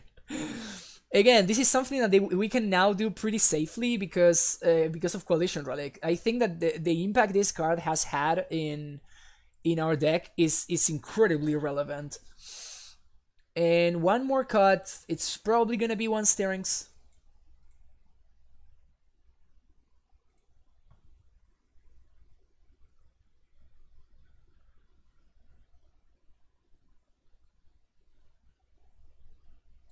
Yeah, I mean, Utah is such a beast, though. I'm very tempted, but I'm not gonna do this one. This is better, much better. I can probably do better than this. Even before we get killed by a. Okay, this is so much better than turn 1. Then turn 1, the other thing, scales. Second green for Titan is not an awful draw. I mean, it could have been better, but it could have been much worse too.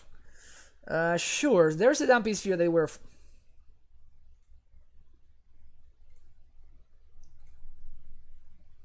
I don't think I'm gonna be K gripping anything here. We almost have enough lands to naturally Titan. So I think I'm just gonna save this K grip. And I'm basically just gonna be Sure, that card is fine. Also, it's not irrelevant that this is slowing down my opponent. I mean, it's not free for them to play that card.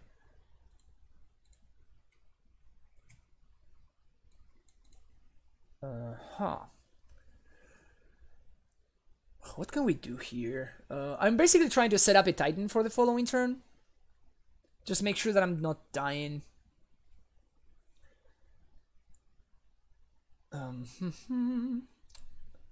A fairy is actually top tier. His chances the last time I saw it, his list is fairies anyways, because he will lack control with. Yes, I think that it only plays like the guy. What's the thing that Sprite, spell starter Sprite. Okay, so here we pass the turn again. If we need to K-grip, we can K-grip. If we don't need to K-grip, then it's better because we can set up a Titan for next turn. That's a Ravager.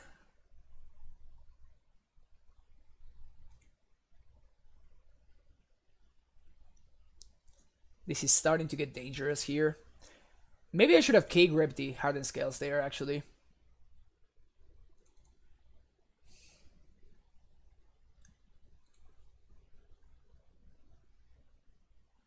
Here, I think we copy their Blinky.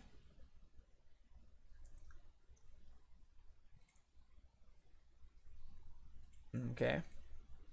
Copy Blink Buff.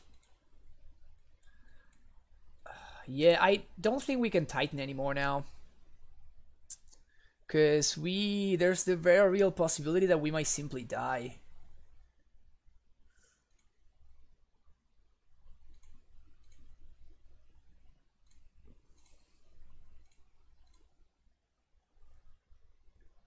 It's a very real possibility that we might simply... Why didn't my opponent make a free servo? That kind of makes no sense to me. They could have sacked this servo to make another servo and grow the Ravager.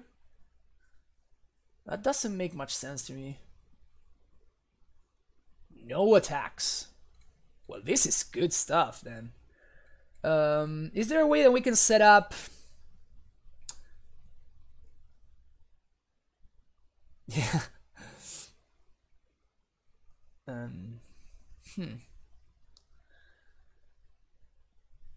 Is there any way that we can, like, K-grip the Damp Sphere and swing with a Titan? No, that doesn't sound good. I'm trying to figure out if there's any way I can set up... Basically play a Primetime while still holding up Croson Grip. So I can... I'm only going to be able to do that next turn. Yeah, it's getting really awkward. It's getting very, very awkward. 1, 2, 3, 4, 5, 6. Land for turn. Find bounce land bounce. No, because that... No, I'm going to be 1 mana short still. 1 mana short, so we wait.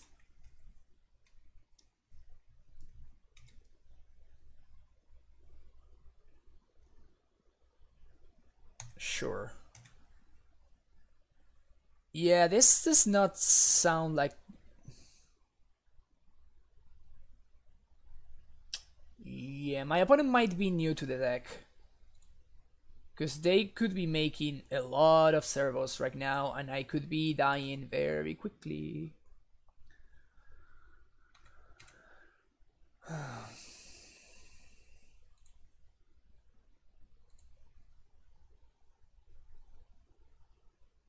1, 2, 3, 4, 5, 6, 7.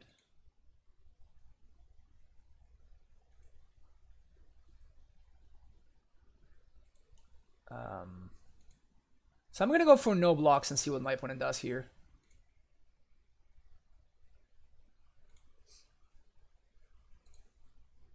No effects. Love it. So now we can actually... we can K-grip plus Titan. Solid. Love that. 1, 2. 1, 2, 3, 4, 5, 6. So that's gonna give us 1, 2, 3, 4, 5, 6. That's gonna give us 6 mana. Then we can play this. That's gonna be 7, and I can get bounce land, and that can be 8. So I can still I can be 9. Sorry, so I can primetime plus K grip or primetime plus path, both of which sounds pretty good. Now that I drew the path, though, I can do this much more safely, though. So I'm simply gonna pass one more turn. Yeah. No, I mean, it only needs Cross and Grip if I want to do it on my turn. I can do it on their turn as well.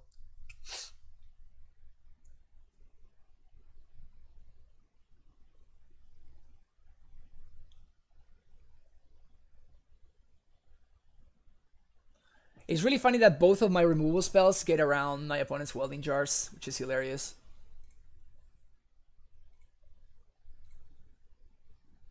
But it's still a possibility that I might want to K-grip the Damp Sphere and then kind of go off with Titan on the following turn, setting up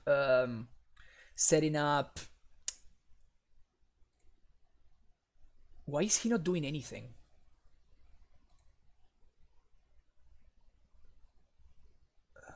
I can set up a transmute for explosives. That's what I was gonna say. At this point, I'm just gonna take the chump here. Am I?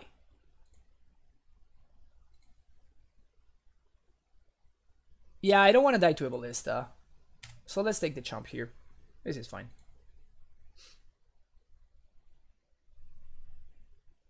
Second damping sphere. Okay, so I'm really happy I didn't do what I thought I was gonna do.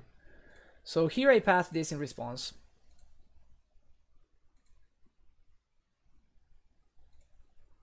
My opponent can do whatever they want. I don't think I care about much. Because whatever they put their counters on, I can simply Cross and Grip. Wow. Super conservative play on my opponent's side. Super conservative.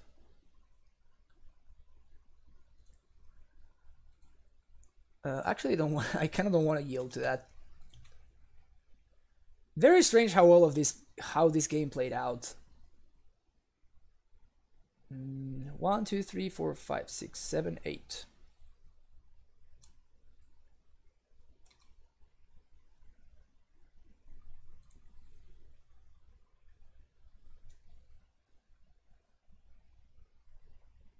Unfortunately, that doesn't really do anything here. In fact, it makes my Titan uncastable. So we're gonna do 1, 2, 3, 4, 5, and 6. It's gonna be my prime time. And now we're gonna get, yes, we're gonna get bounce land plus bounce land. And we're gonna bounce Gemstone Mine, and we're gonna bounce Tolaria West. We're gonna replay Gemstone. Now we have access to K-grip. And I suspect that there's gonna be some... I suspect there's going to be some amount of... No blocks, bro. Oh, this is... Oh, Dismember. No blocks.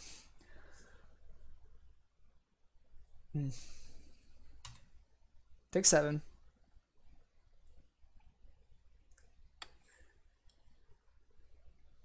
We're going to Explosives on 0 next turn. I guess I'm missing the blue mana to Explosives on 0. I didn't think of that. Ballista on 1.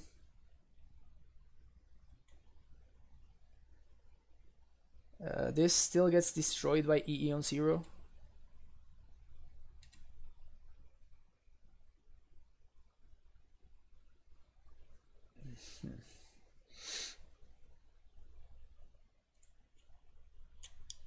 Okay, so I suspect my opponent is not gonna let me attack.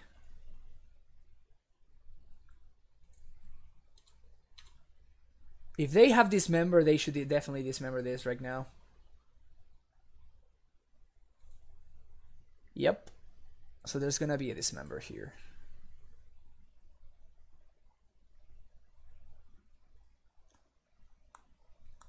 There's the dismember. Yeah, that's unfortunate. Yeah, to be fair, there's...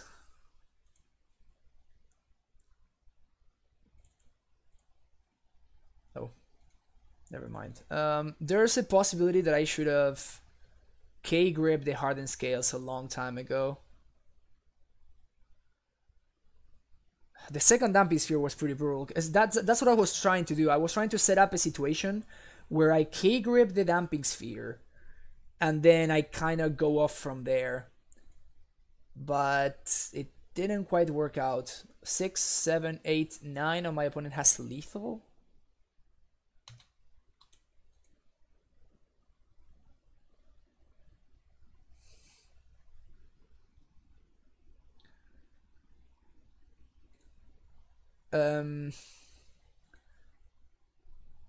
Yeah, I guess I could have K-gripped the ballista too, but I was trying to get more value because I could EE on 0, but yeah, I guess I could have played around the dismember, but if they do have the dismember, yeah, I know maybe I misplay this game.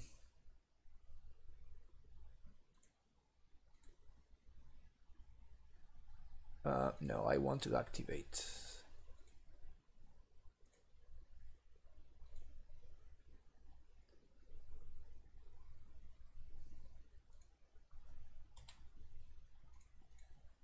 Okay. I might still be able to get there. I need to find the gemstone mine off the top. I don't think Titan does it. But I need 2 explosives on 0 here. I wonder what they regen if I explosives on 0. Or I can simply top deck the explosives, right? Nope. And I don't want to show them cross on grip, because I don't know if you know. Yeah, maybe I should have. Maybe I should have just like destroyed the ballista and try to get there with Primeval Titan. Yeah, I feel like I played that game pretty poorly actually. On the play, this becomes much better. I guess Trinket would have been the nuts there too, right? Trinket Mage would have been excellent on that match. Yeah, I feel like I should have won that match. That was very weird. I was trying to go for like the destroy the damping sphere, and then they play the second one, and I should have changed gears there, probably destroying the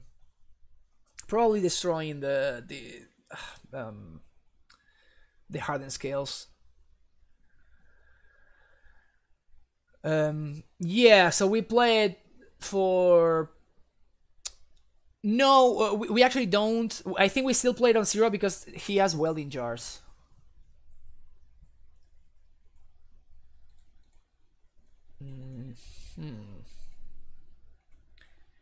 Interesting hand. I think I'm going to keep. This is a Titan or an Azusa, whatever we need, and Ballista is pretty good in this matchup.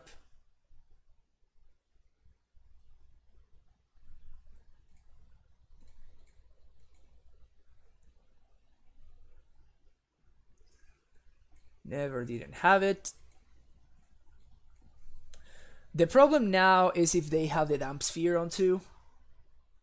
If they do actually have the damping sphere on 2, then this game might be really hard to win because we gotta bounce land draw.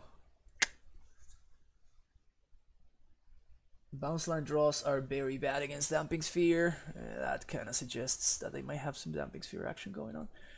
I think I was just gonna hold that one.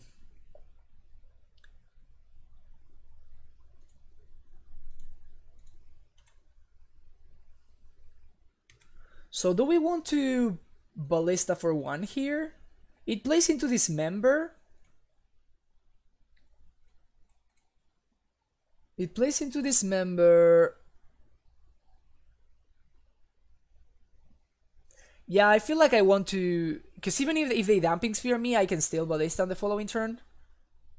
But I don't want... Like, I want this Ballista to trade with a Steel Overseer. Basically, I don't want this Ballista to just, like, my opponent get a Dismember and I get no value. There's the Damping Sphere, probably. Oh, put Explosion on 2. Yeah, that was the play. That was the play. Damn it. Yeah, that was the play. To play Explosion on 2. Yeah, that was bad. Oh. Okay. Okay. That resolves. I don't care about that. Well, I'm actually happy that I didn't put Explosion on 2 now, because I can put Explosion on 0. And Explosion on 0 is looking pretty sexy on this board. So let's do that, shall we? Again, I'm not pacting for Azusa because, well, obviously I don't want to die to a Damping Sphere.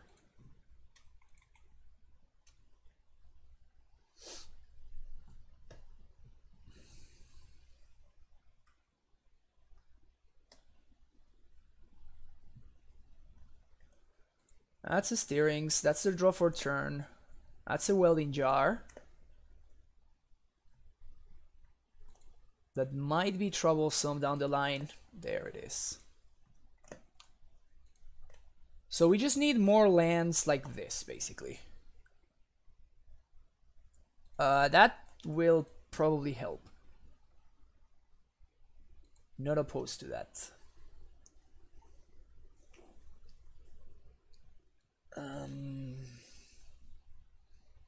Now I kinda wish they had used that Dismember already. Coalition Relic would be insane on this board state right here. Damn, Coalition Relic's so good. Should be playing more.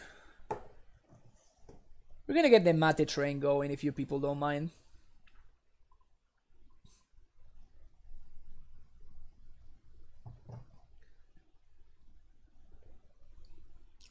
Why not Ballista on 1? Because they have a Damping Sphere, so I cannot Ballista on 1. Okay, if this Ballista trades here, I'm happy.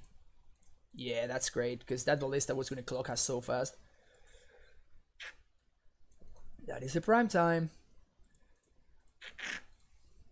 Now we can Ballista on 1. Yeah. We're going to be doing this. I can pact for Sage. Oh, no, there's a Welding Jar. Never mind. Never mind. I cannot pact for Sage.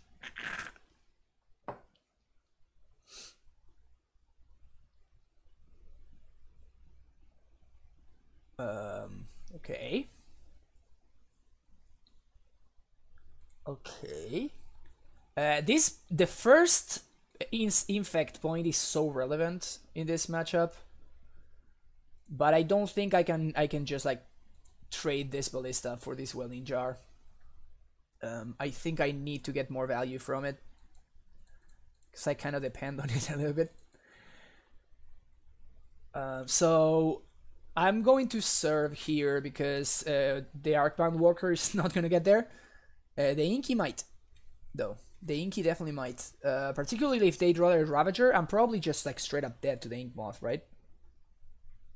No Ravager, that's good.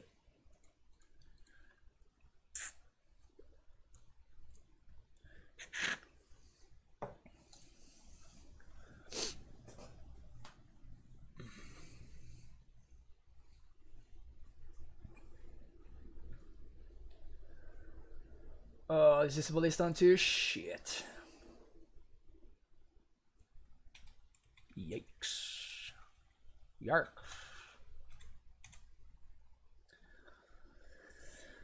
Summoner's Pact. Ugh. How does this change things?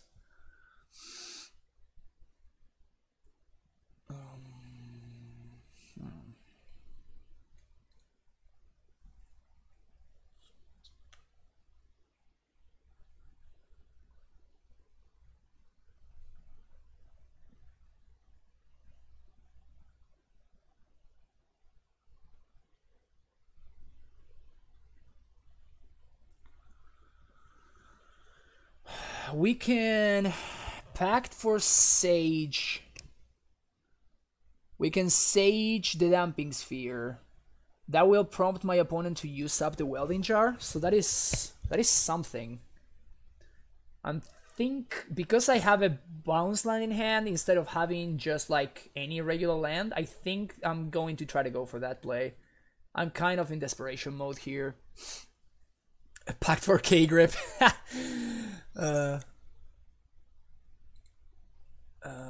Okay, 1, 2, 3, 4.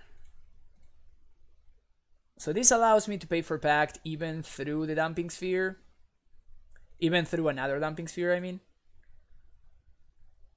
Yeah, they regenerate it, which is very understandable.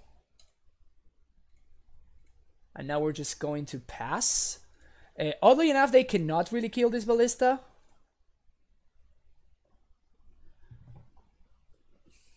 So basically we need to fade 2 draw steps.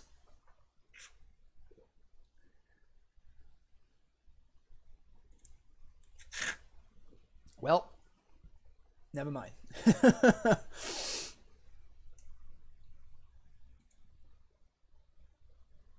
I guess we're not fading draw steps no more. Frozen Phoenix 7, thank you for the follow. Eesh. Man, I wish I had navigated last game better.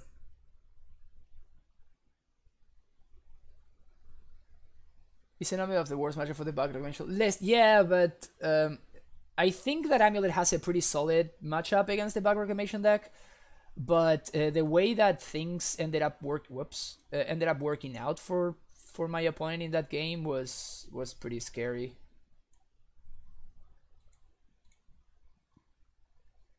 Okay, so my opponent chooses to go for the slow route, which makes sense. We're gonna pay green 1 and 2.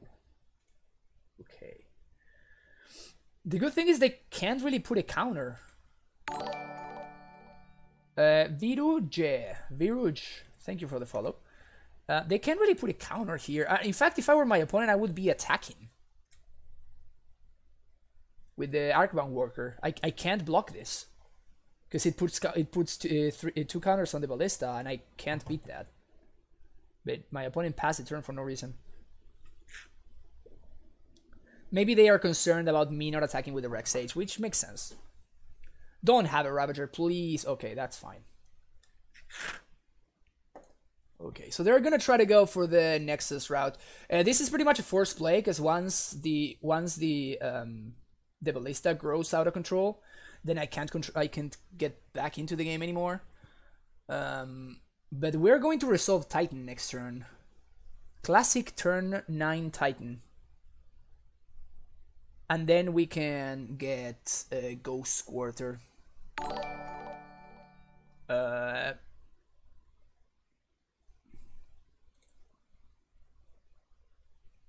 Top Donor, thank you very much for that follow. Appreciate it. So, we'll let this resolve. Oh, this is cool, actually. So, we'll let this resolve. This is fine. I think they're going to target their Ballista. Yeah, now we ping the Ballista now. They can't choose the Ink Moth because they need to choose targets before this happens. So yeah, this is my opponent just made a mistake here. They're gonna kill my Rex Sage probably. I guess they didn't really think the sequence through. The target for the Arcbound Worker has already been chosen. It was the Ballista, so now this Ink Moth is gonna swing for 1. And that's it.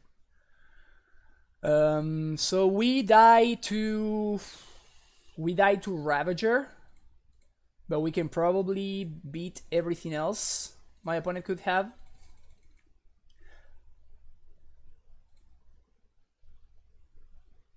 So we're gonna get Ghost Squatter. Bouncing it doesn't make much sense.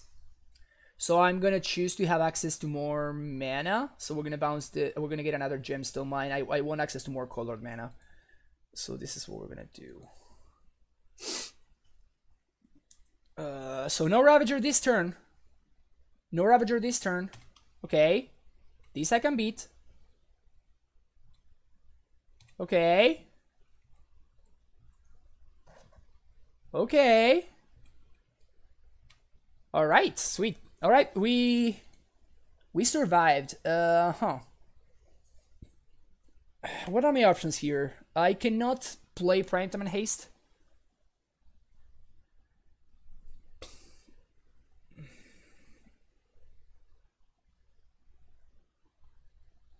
Dude, I think this deck is amazing. I think it's very, very good. You just have to be very good at it, though. 1, 2, 3, 4, 5, 6. So we still have... We can play a second Titan. And... Alternatively... I think I want to slam a second Titan, right? I could transmute for explosives. That's my other alternative. I don't really like that as much. I don't really love that as much. So we're gonna get T-West. I'll probably get T-West Vesuva here, right? We can Vesuva. Yeah. We can Vesuva the Ghost Squatter, probably. And now we can play a second Titan. We can get more lands that actually tap for mana. And then take it from there. 1, 2, 3, 4, 5, 6. Yeah, this is why Damping Sphere is... People sometimes ask me if I'm like very worried about Damping Sphere. I'm like, I mean, it's a fine card. It's just... It's somewhat easy to play around. If you... Oops, I should have played the Sun Home. My mistake.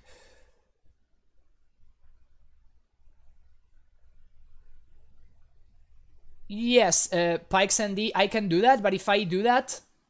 then I cannot...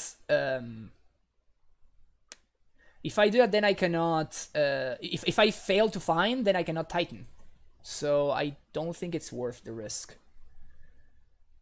What is this? 4 mana. Ballista for 3, I guess. Not gonna be enough. Not gonna get there. Play Sunhome. We could transmute for something. It's just much easier to double strike. Much easier to double strike. We got there. I feel like I lost the previous game. I feel like I should have won the previous game and we ended up losing. And I feel like my opponent should have won this one and he ended up losing. Weird. Pretty weird. Bounce Gemstone. Bounce. What? Inky. This is fine. Or Titan's Trample, so we don't care about this. They cannot have another Dismember, so no need to play around that. White, red. Double strike one of these bad boys. Yeah. Alright, sweet. Whoops.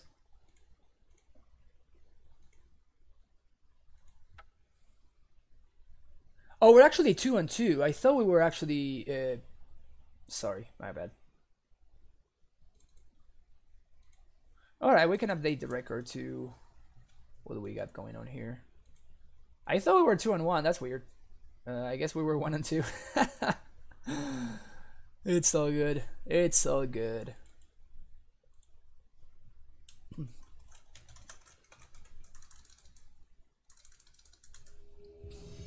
Whoops. Not what I wanted to do.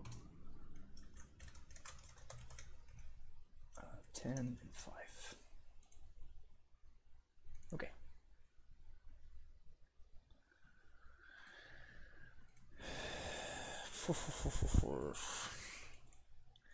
Should we use the principle of modern? Good luck. Silas Verlaine, no. I was actually born and raised in Argentina. I am a US citizen now, but it only happened when I was 27. I became a citizen at 27. Been living in the US since 2010, though. Yeah. Like December of 09. But mostly 2010. Are we keeping this hand? I'm kind of feeling it, really. Yeah. Natty Bog, so strong. And this is gonna find an amulet. Ah, I said it too late. I should have said it earlier. I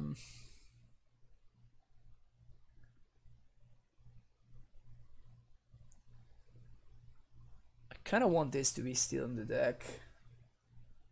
Man, I wish that any of this were a blue source. I would take a blue source over any of this. Yeah, I guess I'll take this Sanctuary. Unfortunate. Yep. The classic Natty Bog. The classic Natty Bog. Natty Bog thingy. What am I trying to say here? I'm not even saying words. So we're probably playing against some deck that explosives is good against. So we're gonna get explosives. We might draw another trinket, so I'm gonna play the blue land, and we're gonna pass the turn. My opponent knows my hand entirely at this point. Command, that's what I wanted to say. Command. That's a sick command.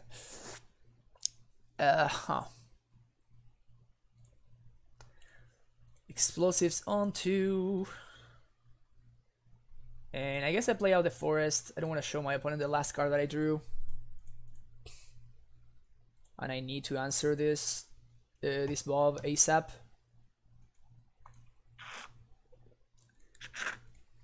I would really like to answer this Bob and immediately bog myself to make Goyf smaller, though. That's why I didn't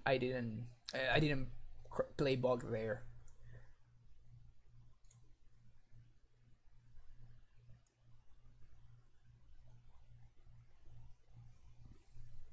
Oh, you know what? You're correct, Edgar. I should have gotten an untapped land there. You see, Edgar is the true master here. I'm just a disciple. Ugh, this is an awful draw.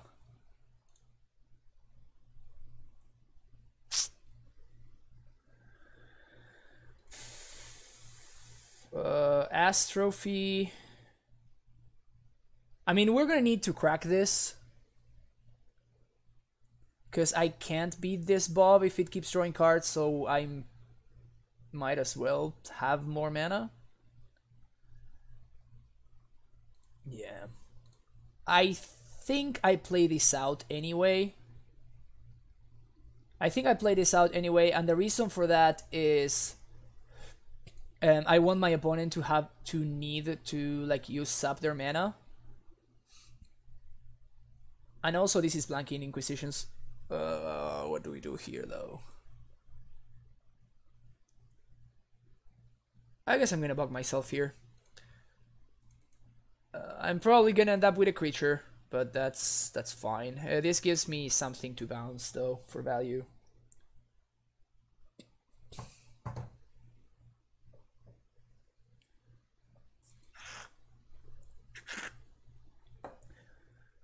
This one I don't care so much about.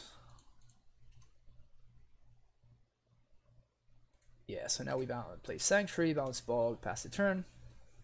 So we're up to 4 mana. So my opponent would need another trophy.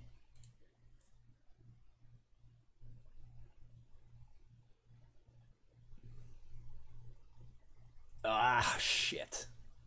And the worst part is we know they top deck that.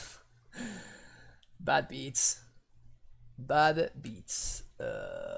guess we bog them here. Where are my Asusas? Can I please have some Asusas?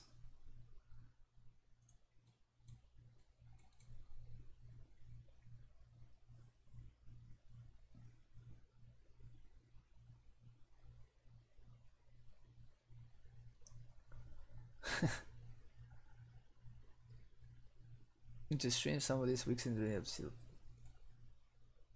I'm gonna die, right? 3, 4, 5, 6, 7, 8. Damn, thank you, Edgar. Thank you very much. I appreciate the subscription. Welcome to the Primetime Stronghold. LM Pereira. No, this is mate. This is hot. Tereré is like mate, but it is hot. We have one more sub. 9 subs. Holy crap. This is probably my record right now. And 94 viewers. This is insane. Okay, so 1, 2, 3, 4, 5, 6, 7, 8, 9, 10. So I go down to 1. Sick.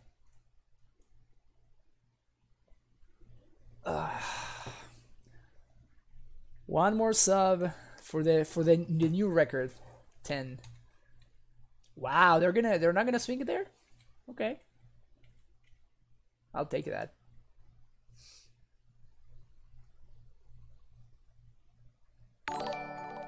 There we go. Pierre Accor, thank you very much for the subscription. Welcome to the Primetime Stronghold. Wow, Liatin.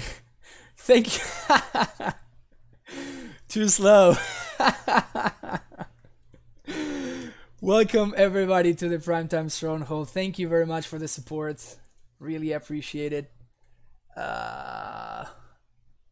Reveals the hand, you choose an instant sorcery card. Okay. Can we stabilize here? I don't think we can.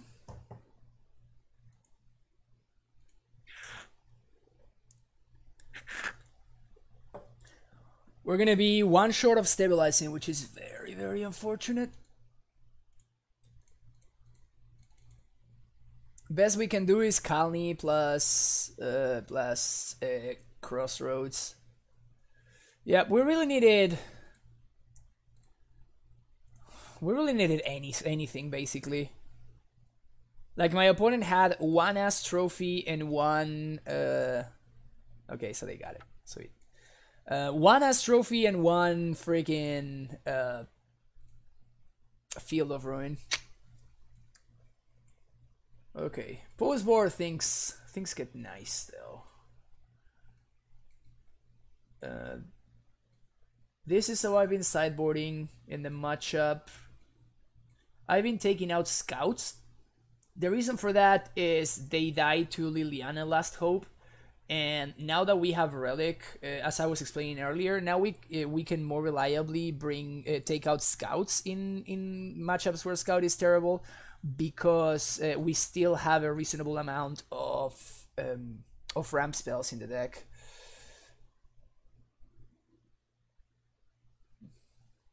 Oh yeah, Piracor, congrats on you top 8 the challenge, right? With Bluetron. Yeah, by the way, if people don't know, Piracor also streams from time to time. He's a Mono Bluetron master. So if anybody's interested in Mono Bluetron, he's your guy. Definitely check out his stream.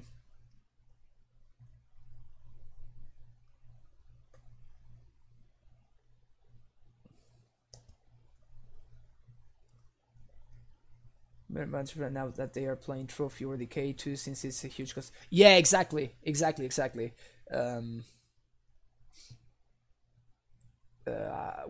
was the last cut? Oh, I was cutting one Trinket Mage. There we go. Sweet. The last card is the one that is hard to cut. I'm not cutting a land because my opponent is gonna be bringing in Fulminator Mages most likely, and it's not great to to side out lands in Fulminator Mage matchups.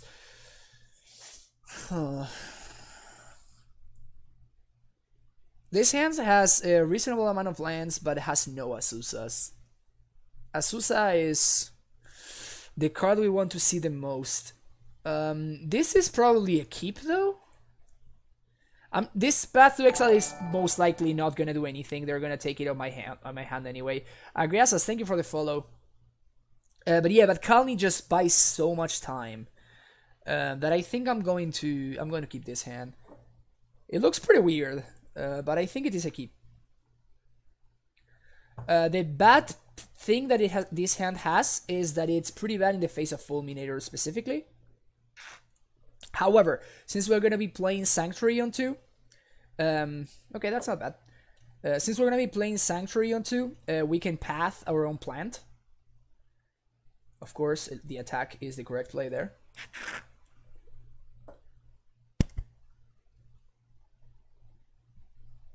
Okay, we're definitely pathing this. We don't want to be giving my opponent any triggers. Then we're going to pass the turn.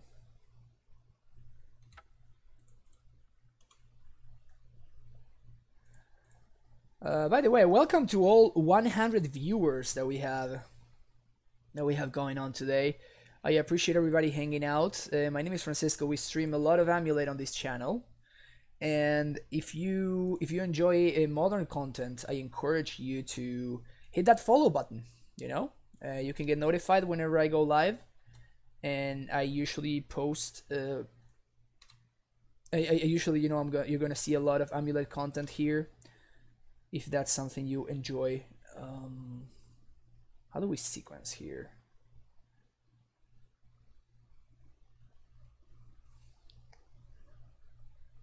It's feeling like Path My Own Plant is gonna be a play that's gonna be coming soon.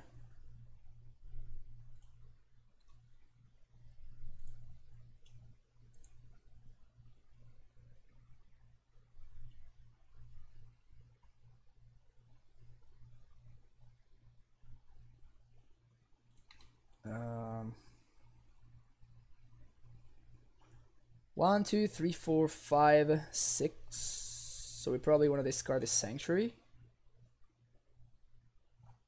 That's a Bob. Fuck.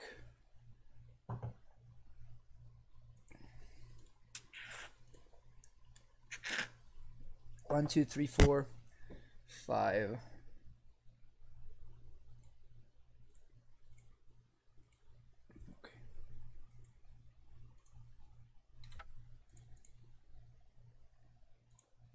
Solid. All right. Don't have a Thoughtseize. 1, 2, 3, 4, 5, 6. Don't have a Thoughtseize.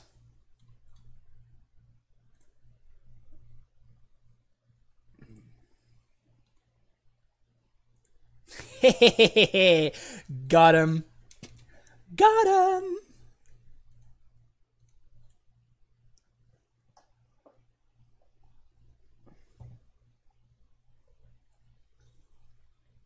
Got him. And also my opponent now knows what's coming up. Make things even funnier.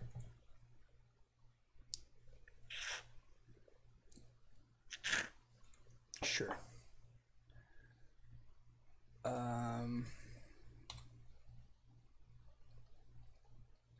Of course, still the best draw is Primetime here.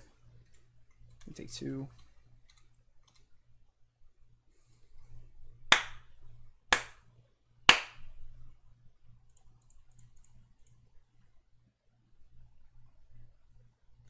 We're gonna swing at Liliana, of course.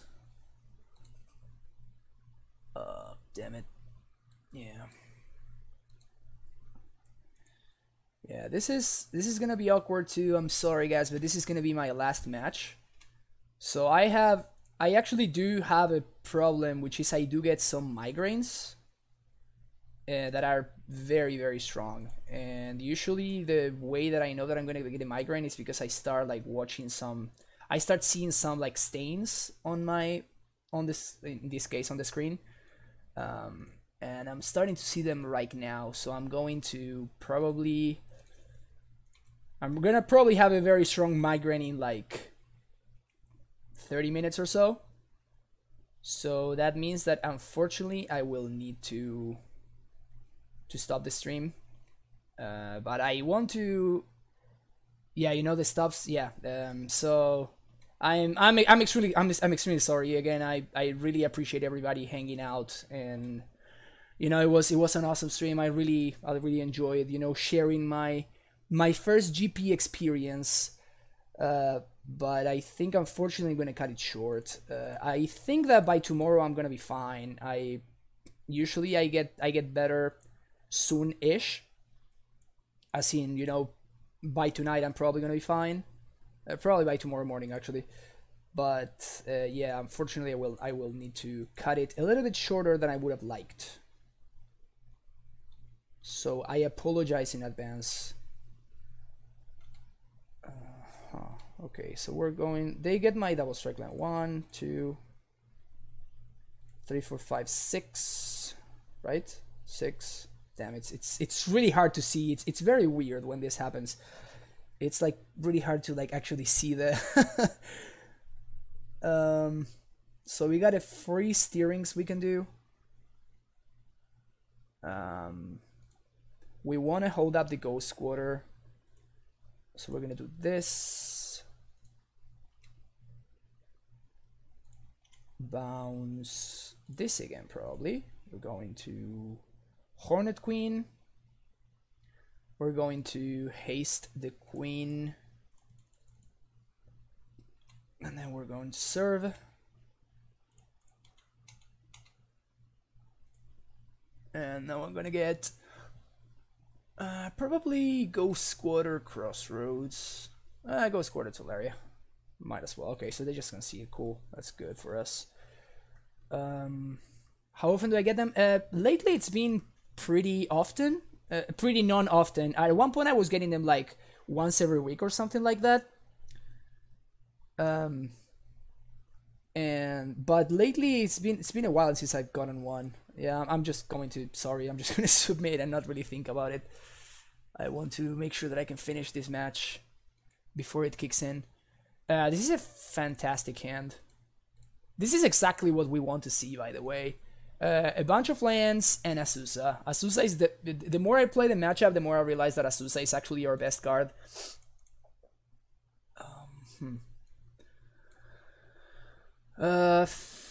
Here I think I'm gonna get the gemstone mine. So you're gonna ask why did I do this, because it's kind of weird to get this instead of a bounce land or something. But what I'm trying to do here is exactly to have access to Path to Exile if I need to, while at the same time, sick. At the same time, so now we can simply Bujukibog ourselves. I was gonna say we want to have access to Path, and at the same time make sure that we can Azusa next turn. Oh, they found the Thoughtseize. Shit. If they are smart, they're gonna take the Azusa. If they are not smart, they're gonna take the Titan. Unless they have Surgical, in which case they probably are gonna take the Titan.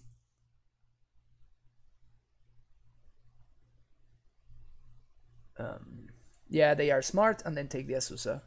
Unfortunate for me. Can we play around Fulminator? That's 3.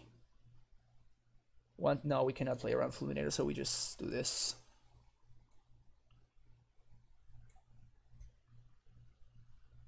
So we're playing around Fulminator beautifully here. Also, my opponent cannot cast a Fulminator. I just realized that.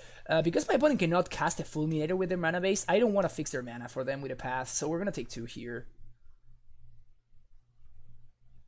Shit. Yeah, I think I'll let this resolve. I don't want to make the choice easy for them.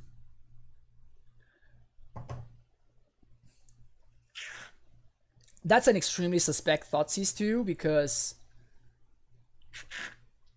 it's strictly better for them to Thoughtseize before combat, right?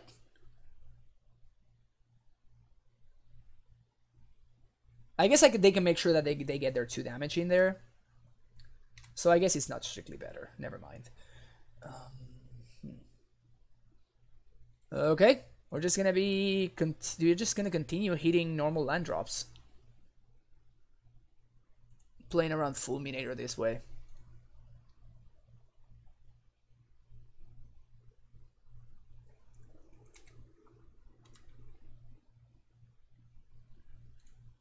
Taking 3. Again, if I can help it, I don't want to. Oh, okay, there's the Black Source. There's the Fulminator. Oh, Liliana. Discarding Simic Road here.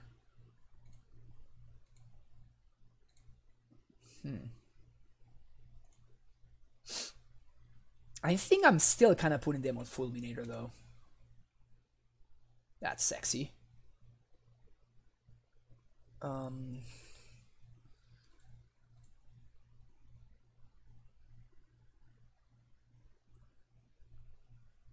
Alright, I don't think I can play around Fulminator anymore. Because I cannot play around both Fulminator and Liliana. In fact, I should have probably...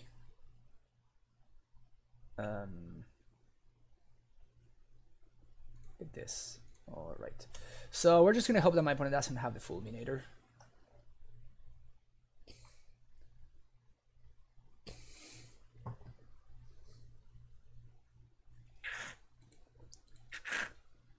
And yes, I think they do have the Fulminator.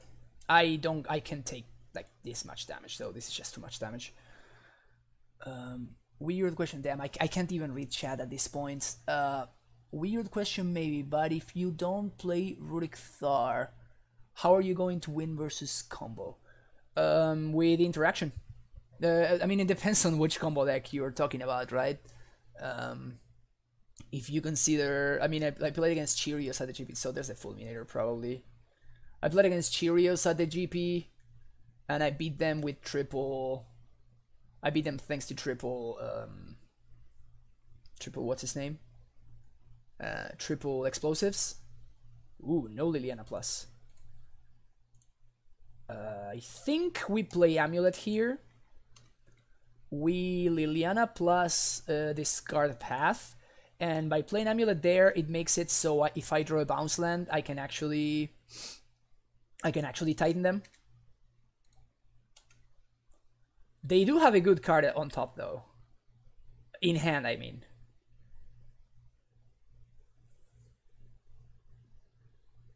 I think we go get Thrak Daddy here.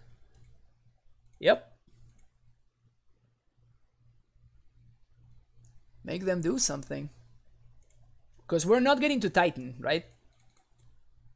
And we, even through a Fulminator, we have enough to pay for Pact.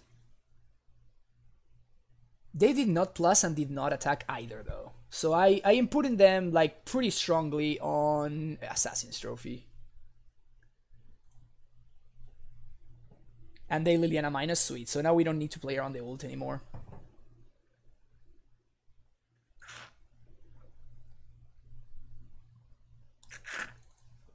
Yeah, so far it's gonna be fine. It's gonna be bad when, basically when the stains that I see disappear. That's when the migraine actually kicks in. That's when the pain actually kicks in. But so far it's fine. My opponent is playing very weirdly over there.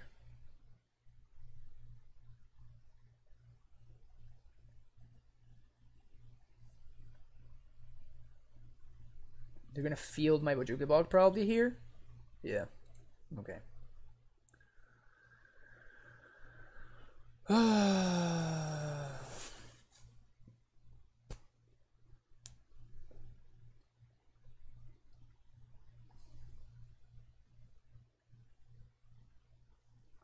Thank you, Oriana.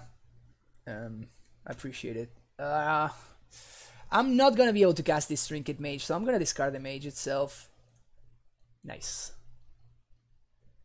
My opponent didn't want to run the risk, and we were rewarded. The problem is this Lily is dangerously close to ultimating. What is this? Uh-huh.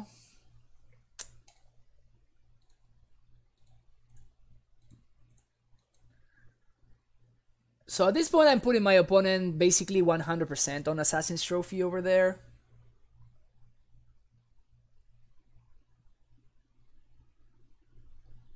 I'm basically putting them like 100% on Assassin's Trophy. Oh, there it is.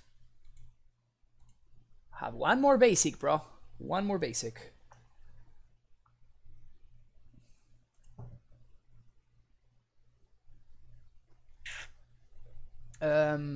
No, I don't think there's a word. I'm putting my opponent very strongly on Assassin's Trophy. Ah, they got me, finally. Finally they got me out of lands. Why wouldn't they take my basic? I have no idea. Shit.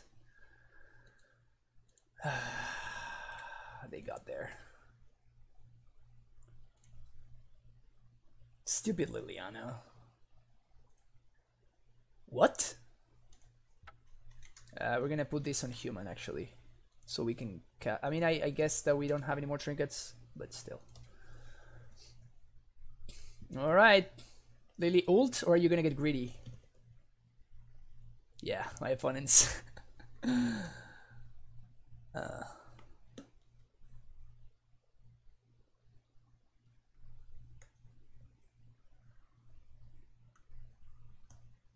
They don't mess around. If they give me this, I'm gonna keep this pile.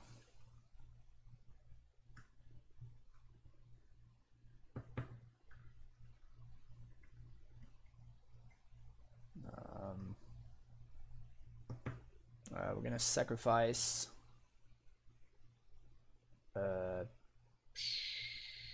So basically, if I sack this pile, I can play around Fulminator. If I sack this pile, I basically die to a Fulminator. So that's the choice that my opponent's given. So do we want to play around Fulminator or not? I think we do. So we're gonna sack that pile. Keep the 3 basics. Whoops! No! F6 takes another victim. Well, I guess that's better.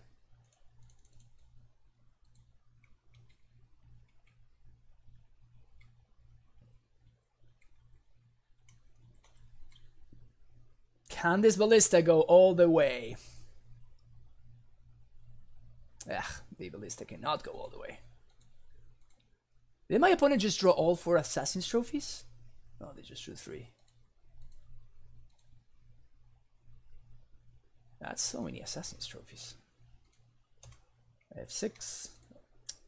Come on, Moto. Ugh.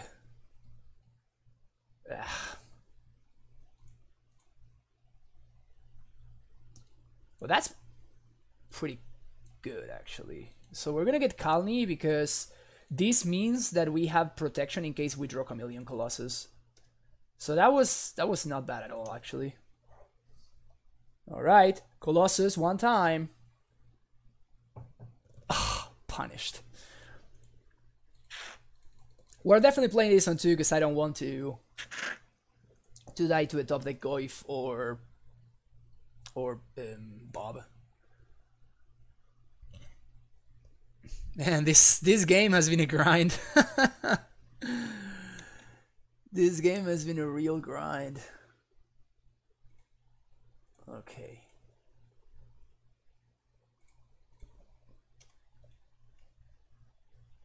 Opponent getting greedy or not? What's the verdict?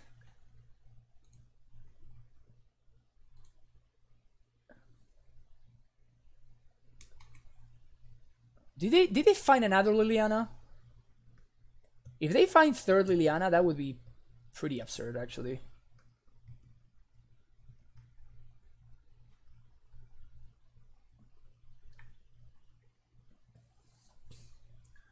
So this is gonna be 2 amulets gone. I have 1 amulet left.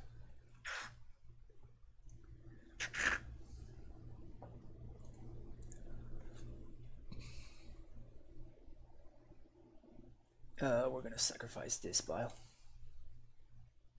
This was an has amulet and the most amount of lands. There's, of course, there's the 2-drop. But there's that too. Here, the bounce trigger doesn't matter because I'm not gonna hold that in hand.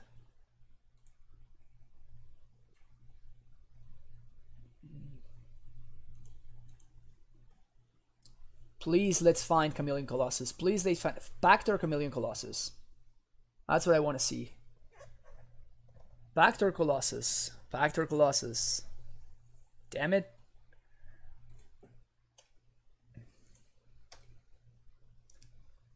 Thoughtseize. That's good for them to have over there. I can't believe that is if we top deck a primetime, we win and we beat double.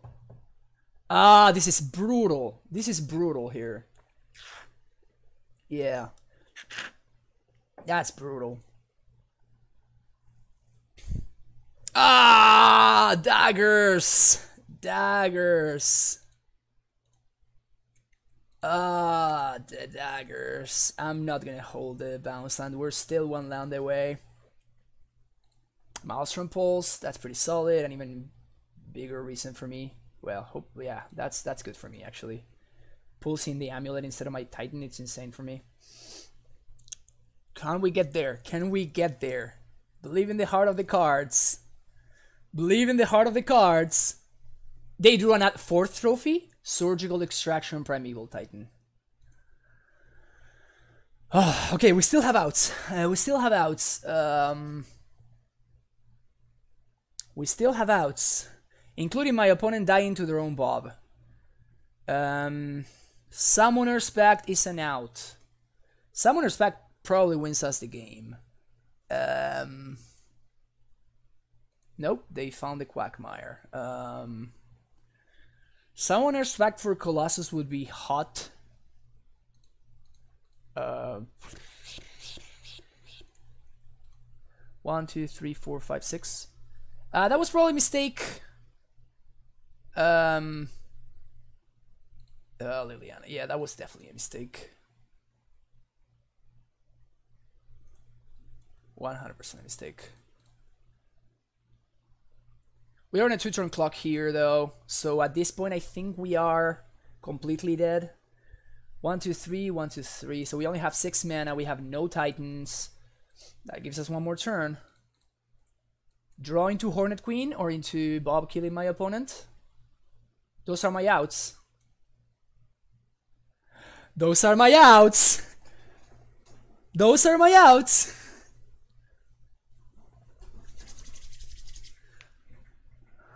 Okay. Okay. Okay. Can we get there? Can we get there? No! Ah, shit! Ah, damn it! Ah. Ah, we were so close.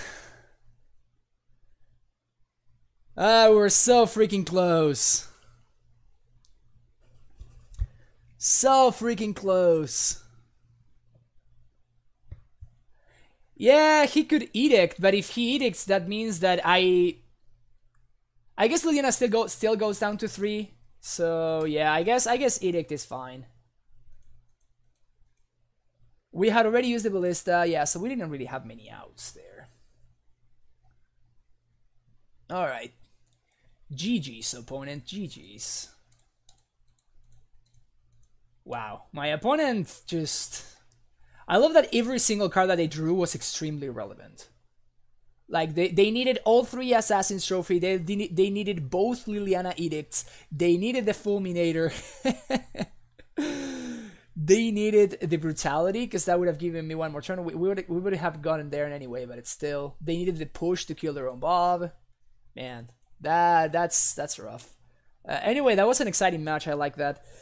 So probably I'm going to come back tomorrow if my migraine allows me to, and we will be trying probably a 3rd relic. This card has been very impressive over the whole weekend at MTGLA, so I probably want to try to play a 3rd one and see what happens, see how the list feels.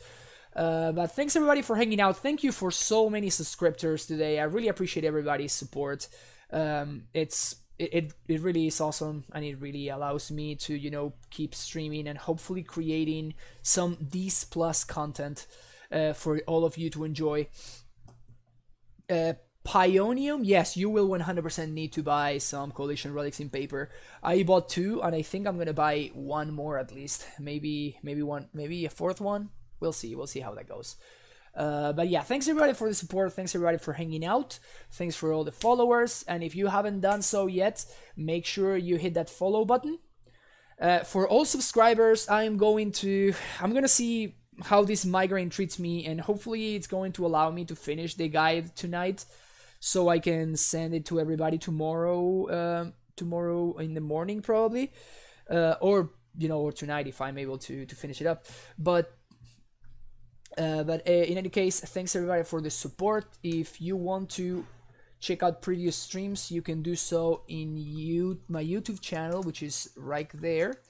If you want to join the Discord, you can do it with that link. If you want to support the channel, you can do so by subscribing on that link over there. You also get this awesome primetime emote. And you will get access to my cyborg guide as soon as I get it. You just need to send me a PM either on the Discord or here on Twitch, whatever's best for you. But send me your Twitch name in the Discord if you want, and then I will make sure that you get the cyborg guide from this past weekend.